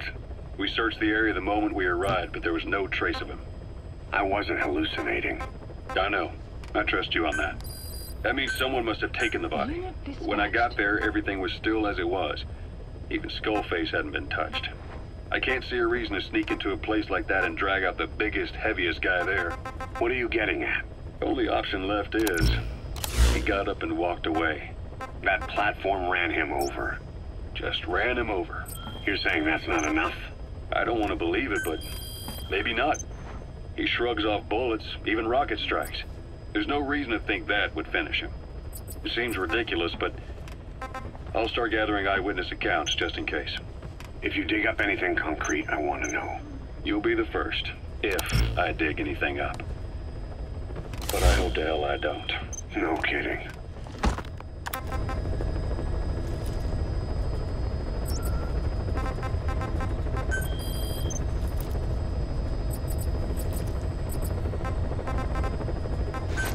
Please select a landing zone. Heading to Central Africa.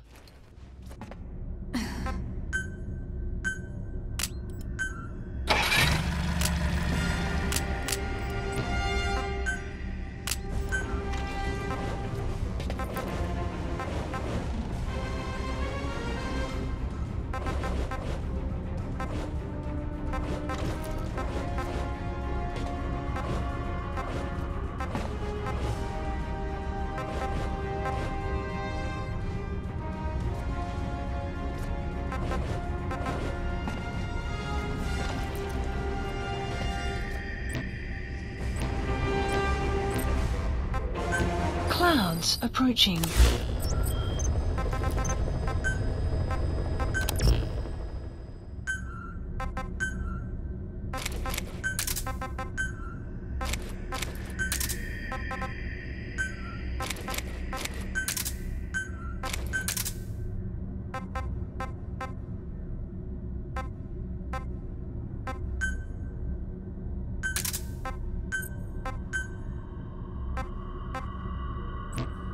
Clouds approaching. Please specify a project.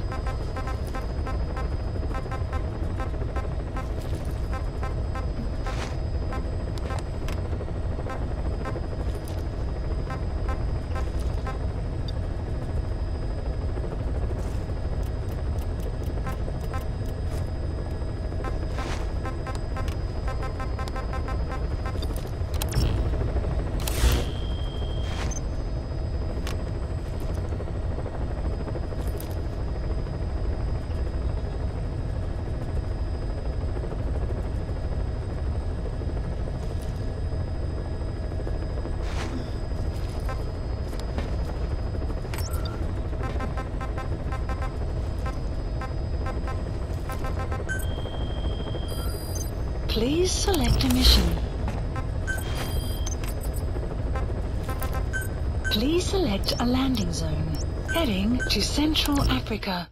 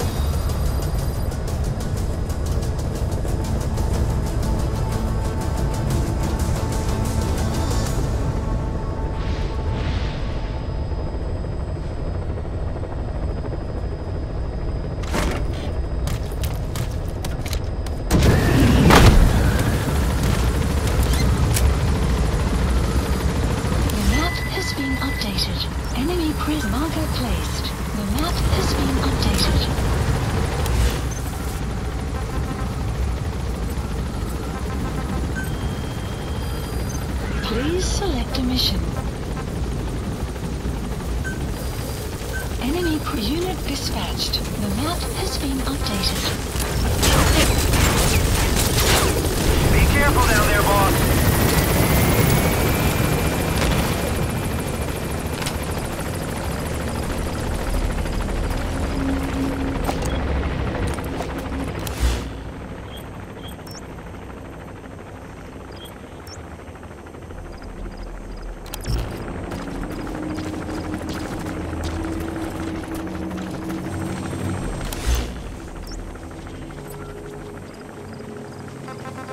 Please select a mission.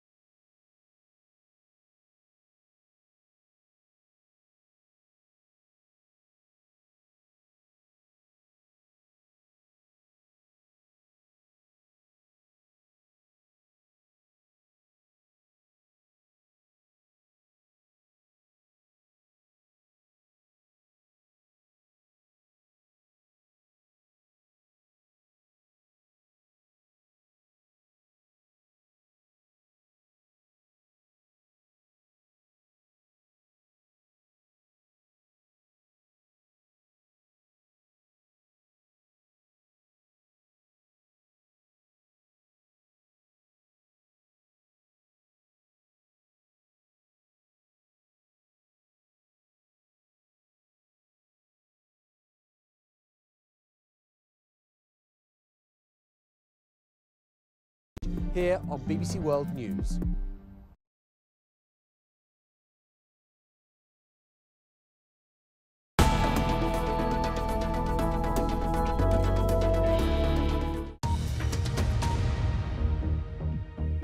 Latest headlines from BBC News. My name's Mike Embley. EU leaders holding talks in Brussels on how to tackle the migrant crisis have agreed to provide €1 billion to help millions of Syrian refugees in the Middle East. The money will go to UN agencies operating in Lebanon, Jordan and Turkey. Special reception centres will be set up in European frontline states by the end of November. The Colombian president and leader of the FARC rebels have agreed to set up a truth commission to deal with crimes committed during more than 50 years of conflict. The deal is seen as a major breakthrough after nearly 3 years of peace talks. A final peace accord is to be signed within the next 6 months. On the first day of his first visit to the US, Pope Francis has met President Obama at the White House. He called for urgent action to tackle climate change. He described it as a problem that can no longer be left to a future generation. He also called on Americans to build a tolerant society.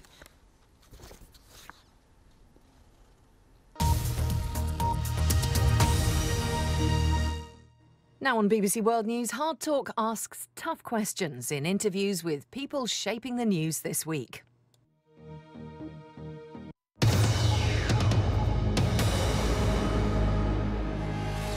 Welcome to Hard Talk. I'm Stephen Sacker. The British government wants parliamentary authorization to bomb the jihadists of IS inside Syria. That same government adamantly does not want to offer refuge to any of the many tens of thousands of Syrian refugees now homeless and desperate inside Europe. Does David Cameron's position make sense? Well, my guest is ex-soldier and now influential Conservative MP Crispin Blunt. From Syria to Britain's future in Europe, foreign policy looks like a minefield for Mr. Cameron. Can he find a safe way through it?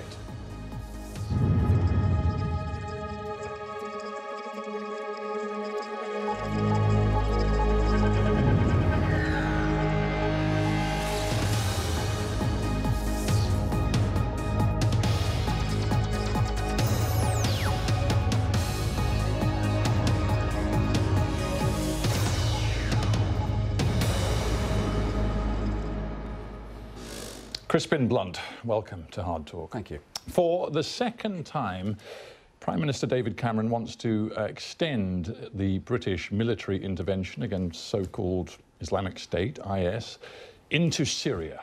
Now, there was a vote in 2013 you didn't support. What about this time? Well, it's not the same question that's being put to us. Last time it was about depriving the Syrian regime of its chemical weapons. And the proposal that was put forward to Parliament, in my judgment, wasn't going to achieve the objective. And in the end, the objective was achieved with the assistance of Russian pressure, getting Bashar al-Assad to deprive his own regime of chemical weapons. So that objective was achieved. So your argument is a different target, different objective, but the same issues of legality and strategic coherence still apply. Because unlike in Iraq, where British aerial attacks are taking place alongside Americans and others, where the government has invited those forces in Syria, Bashar al-Assad has clearly not invited Western forces to attack. That is precisely the point. But of course, Parliament has yet to see the request that's going to be put forward. My committee has been taking evidence on the situation in Syria, and I think we're all, certainly I'm in the place where most expert commentators would be, and actually where international policy seems finally to be edging towards. If I may just sort of, in a sense, shortcut what you're about to say, because it's quite simple. You have a track record, and I've been studying it, of saying that, you know, pinprick airstrikes against IS extended to Syria won't change the outcome. And you have made it quite clear that, in your view, just doing something because there's an outcry and something must be done is not an adequate strategy. Unless there's a much, much more coherent strategic vision, you appear to say, I can't support this. Indeed, I don't think we should be drawing the United Kingdom into the legal morass that is Syria unless we have made that morass clear. And Cameron hasn't, has he? Not yet. And neither has, and this is, in the end, this is not a British issue. I don't think the United Kingdom is going to be, is key to this. Much more important are the actions of countries like Turkey, Iran and Saudi Arabia, and of course behind them countries such as Russia and obviously the United States. Now, the United Kingdom should have a role to play in a clear international coalition where there is an authorized international strategy underneath a United Nations Security Council resolution. But to be clear, if I may, to be clear, you've just said to me, no, as of right now, Cameron hasn't outlined the kind of coherent, wider vision for what to do against the Daesh or Islamic State that would satisfy you to vote for military intervention in Syria. So the mathematics here is important. You are saying that if a vote was presented to Parliament today, you would still, as you did in 2013, different circumstances, but you would still vote against the Cameron government's wish to get authorization for action in Syria. It depends, of course, on the terms with which the case is presented. But the way that Cameron is operating today... Right now, today, the answer to the question is yes. You would vote against? I would vote against. And how many of your fellow Tories would still, as of today, vote against? I don't know. Colleagues will want to examine the case that the government is going to make. But you're chairman of the Foreign Affairs Select Committee. Your ear is to the ground when it comes to your party and foreign affairs policy. You must have a feel whether the 30 who voted no to intervention in Syria in 2013 are still pretty much the same in number. Is that the way it feels to you? I don't have the Whip's office operation to hand to actually know the minds of my colleagues and exactly where they are. My instinct would be is that there is a greater willingness to engage in a target that is explicitly the defeat of ISIL. And so that in that sense you would expect the numbers resisting military intervention would be lower. However, there is widespread concern about action in Syria that might engage the Russians, the Syrian regime, and I hope that my colleagues will be expecting the government to come forward with a military strategy that sits within a coherent international plan. And you say that must involve a very proactive role for neighbours, particularly Sunni neighbours, which would include Saudi Arabia, maybe Egypt, certainly Turkey. Working in coordination, you say, with Iran, which makes things very difficult from the get-go. But you also suggest that it might need boots on the ground. Now, Tony Blair believes that, General Sir David Richards, Lord Richards as he now is, who was the former head of the British Army, he believes that. Do you get any indication that the British government is even contemplating the possibility of putting men on the ground as part of this coherent, determined effort to destroy Islamic State once and for all? I don't think there's any intention of having British ground forces mounting operations against ISIL to take and hold ISIL territory. The key issue here is the defeat of ISIL. What is the defeat of ISIL in Iraq and Syria? It is the taking and holding of the ground currently held by them. Indeed, which involves ground troops. And it then being administered by somebody. Now, in Iraq, that is straightforward. It will be the Iraqi army, Iraqi armed forces in some form that retake Iraqi territory and then administer that. Or the Iranians. Under the direction of the Iraqi government. Or the Iranians. Well, it will formally be the Iraqi government. What the relationships are the Iraqi government has with other governments is a matter, obviously, okay, so that's them. Iraq. So in Syria, if you say that it's inconceivable that there will be British boots on the ground... Well, in Syria, we have a 4- or 5-way civil war. And different international players have in effect, different clients in this game. So Iran and Russia very clearly want to see the survival of the Assad regime in one form or another, because they see their interests as allied with the current Syrian government. We have made strenuous efforts to try and stand up the Free Syrian Army and Western-orientated forces in there, and that's come a complete cropper, as we've seen. There's been there is no hard power being exercised on the ground by parties to the civil war who are aligned to the West. And so the other parties who are fighting this, al-Nusra, which is al-Qaeda linked, although the coalition within which al-Nusra sits appears to have support from Turkey and Saudi Arabia. And then, of course, on the flank of it, you then have ISIL, which of course is the enemy of everybody. Well, that's a good overview of where things might be on the ground, but let's be blunt.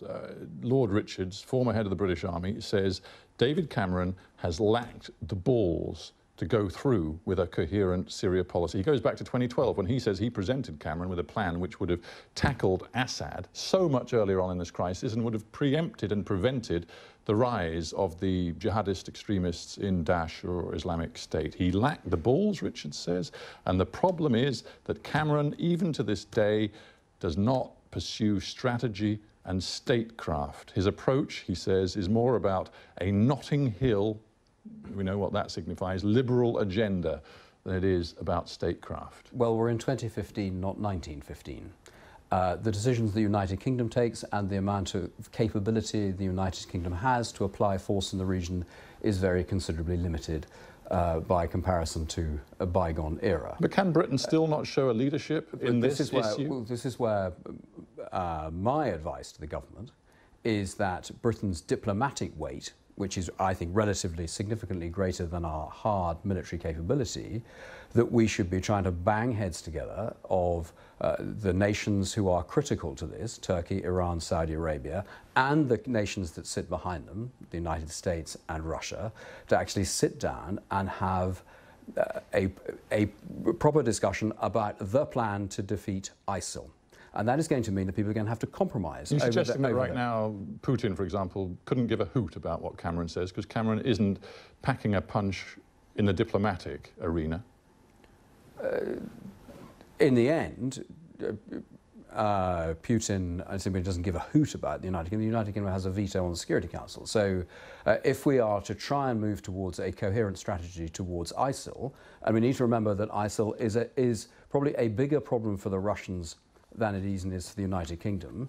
There are many Russian citizens who are now fighting for ISIL, as there are some British citizens who've gone to fight for ISIL. There is a threat of ISIL-inspired violence on the streets of Russia as there are on the streets of the United Kingdom.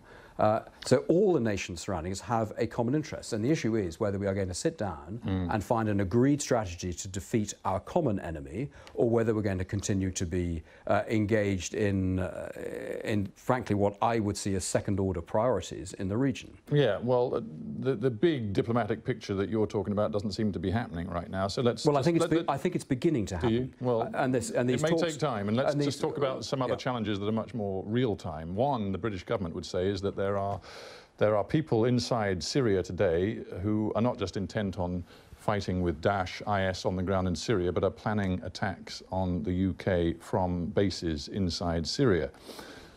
Do you support David Cameron's apparent happiness to undertake targeted assassinations on Syrian territory? The Prime Minister's justification for that in the House of Commons was very tightly drawn, that there was an immediate threat to the United Kingdom.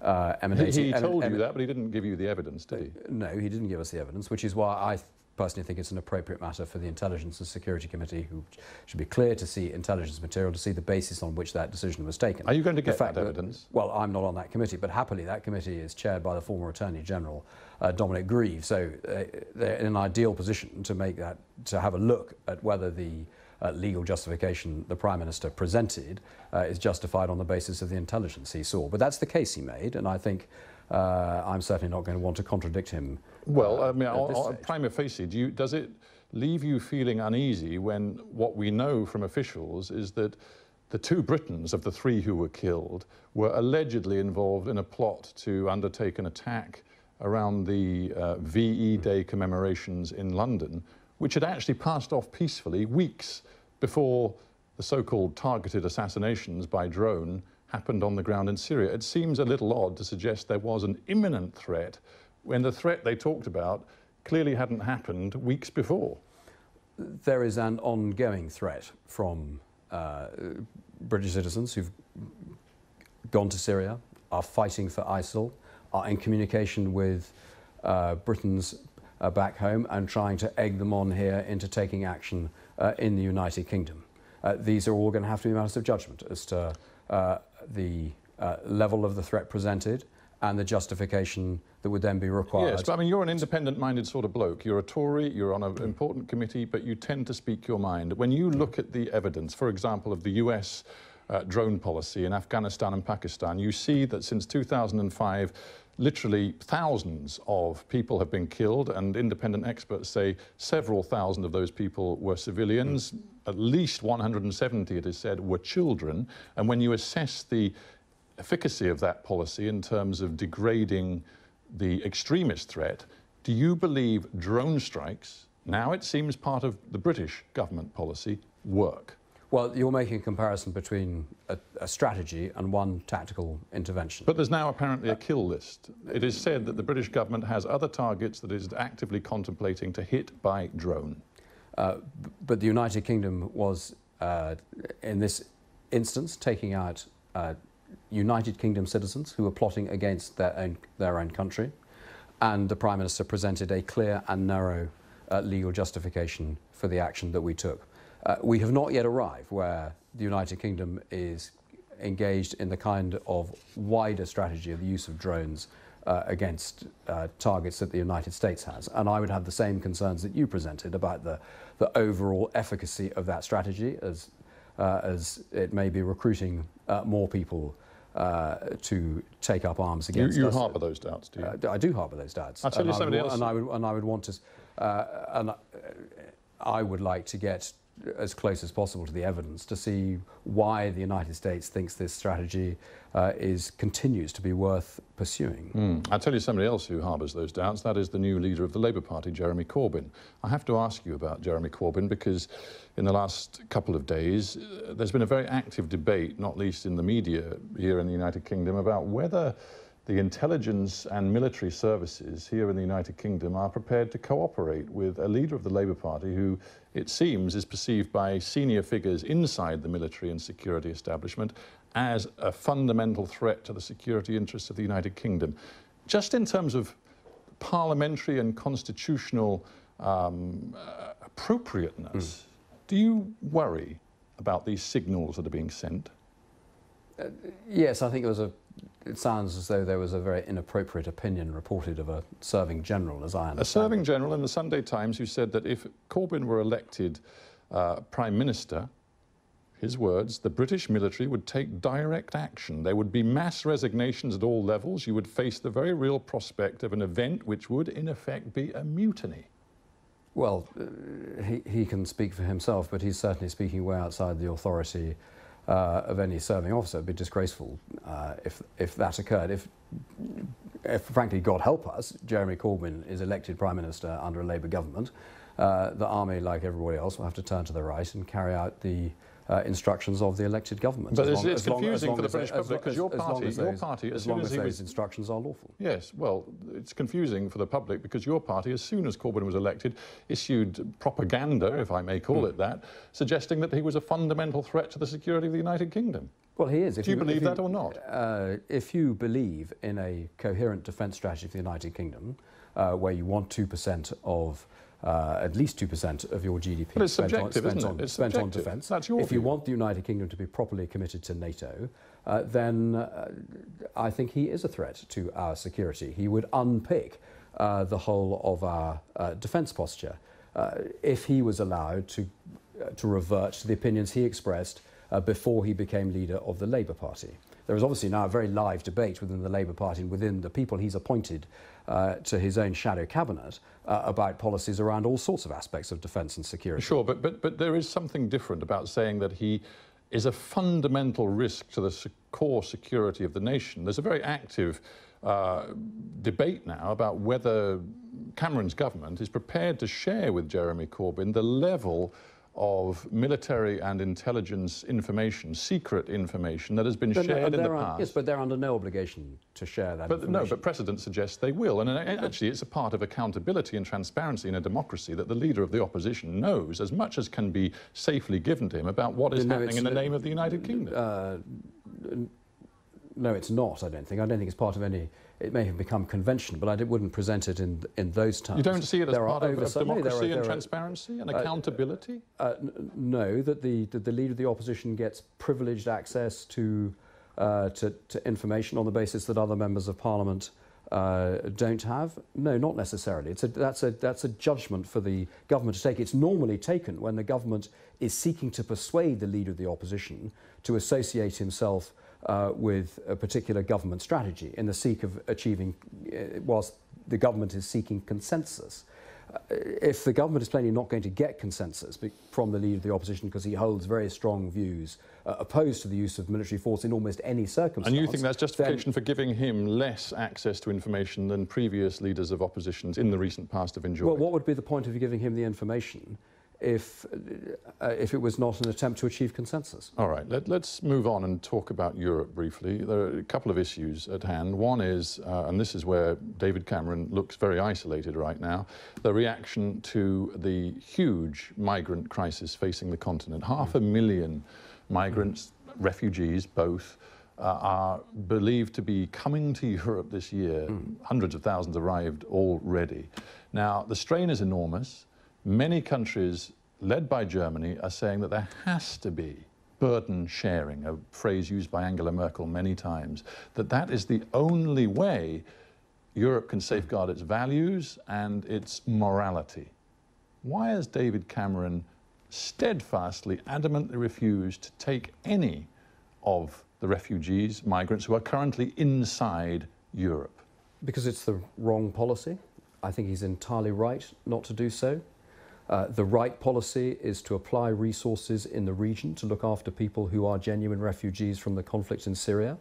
And the United Kingdom, by spending 0.7% of its GDP on the development budget, means that the United Kingdom has spent something like £1 billion supporting the looking after of refugees in Jordan, Lebanon and Turkey. No, I understand that, but there is an immediate, urgent humanitarian crisis involving Syrian refugees inside Europe. You abandon those people, do you? What has happened is that the conventions around the handling of refugees and economic migrants has collapsed, and people have not effected what was existing policy properly. And as a consequence, they are now left with this tidal wave of people coming who are being attracted by the fact that the European Union is not following the policies that are long established. You've got all sorts of reasons why they're here, but the fact is they are here. Is it right that Britain refuses to help any of them? Yes, it is, because Europe has got itself in this incredibly difficult position because it hasn't actually followed its own policies correctly. And had the European Union, had our partners in the European Union stood up to the plate as we have, contributed 0.7% of their GDP to international development, the whole international community and all the international agencies would have far more resources to look after these people in the countries immediately adjacent to the conflict, which is, after all, their first place of safety. The Germans are appalled, frankly, at what the British are doing. Does that worry you, what this is doing for Britain's standing in Europe? Well, there are two things going on here. There needs to be some hard European power to help the Americans and like-minded countries contribute to addressing the insecurity in the region. The Germans don't get anywhere near spending 2% of their GDP on defence. So they aren't making, in that sense, as indeed are nearly all our fellow European countries, not making a proper contribution to I'm just mindful that while you make these arguments, strategic, long-term arguments, there are men, women and children on the verge of starvation, homeless, without any refuge, inside Europe, and your government, the Tory government in the UK, refuses to help a single one of them. Well, hold on a minute when you make those arguments. The government has committed to taking 20,000 people directly from... Not from Europe, not these homeless people inside Europe, and over 5 years. There are more people arrived in Munich in 1 weekend than Britain will take over 5 years.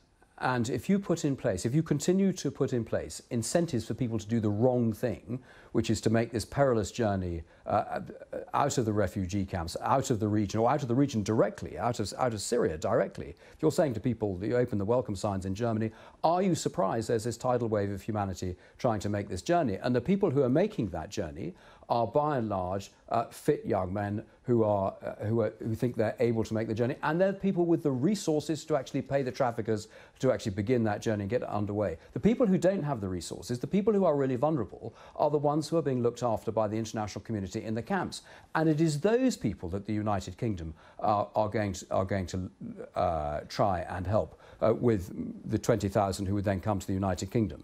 And so the combination of our development policy, our defence policy, and the immigrants we're actually going to take into the United Kingdom as part of addressing that refugee crisis means the United Kingdom is more than playing its part. And if we're then looking at aggregated migrant flows, you need to remember the United Kingdom's population is rising 300,000 a year on the basis of net migration. The United Kingdom is more than playing its part. We have to end there. Crispin Blunt, thanks for being on Hard Talk. Thank you very much indeed.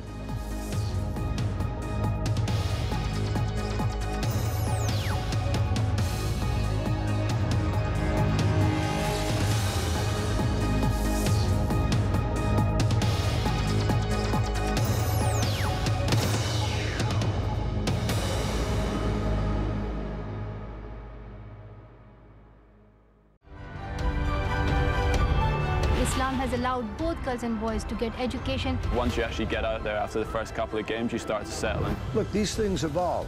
Nothing happens overnight. We cannot repeat the vicious cycle of the past. But I did jam with Hendrix once. That's war. We cannot have war without casualty. But, you know, the music was just written to lift. They're learning to even admire these women more. When big names talk, they talk to the BBC.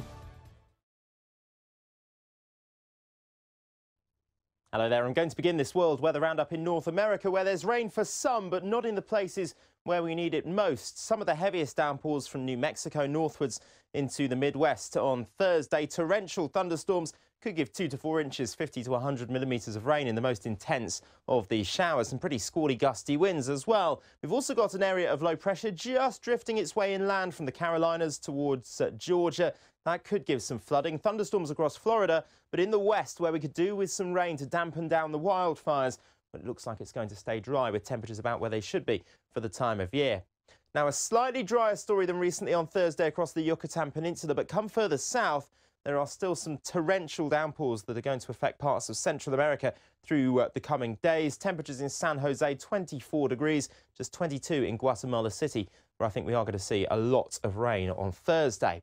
Also, a lot of rain continuing to affect the river plate of South America. So through Uruguay, the far north of Argentina and the far south of Brazil, chance of some flooding, just 15 degrees in Montevideo. A weather system running its way through some northwestern parts of Africa, bringing some rain, some pretty squally gusty winds as well. But heavy downpours continue in the places we'd expect them through central areas, largely dry across South Africa. A quiet story across the Middle East on Friday. A keen northwesterly wind bringing some lifted dust and sand, I think, out of southern Iraq through Kuwait, perhaps into eastern areas of Saudi Arabia. That'll reduce visibility at times, and we'll see a bit of high clouds streaming in from the west. But generally speaking, a good deal of hot sunshine with temperatures around the mids to high 30s.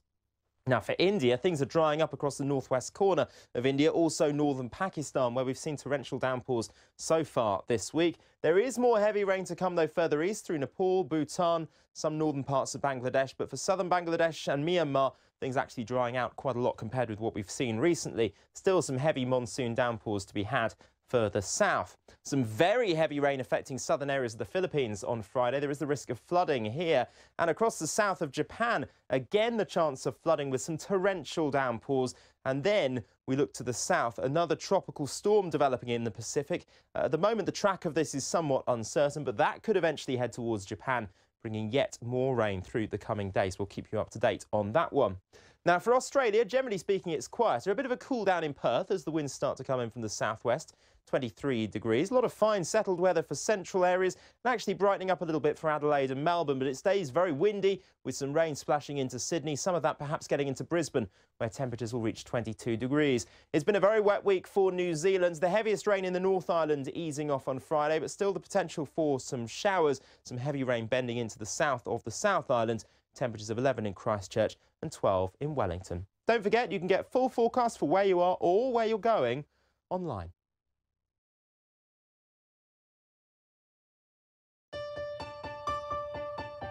Do you think about your mum and dad? Yeah, I love my mom. I feel ashamed. I don't have words to say how I feel. Our World is a unique series of films on the BBC, offering personal insights into global events. Our World, stories that speak for themselves.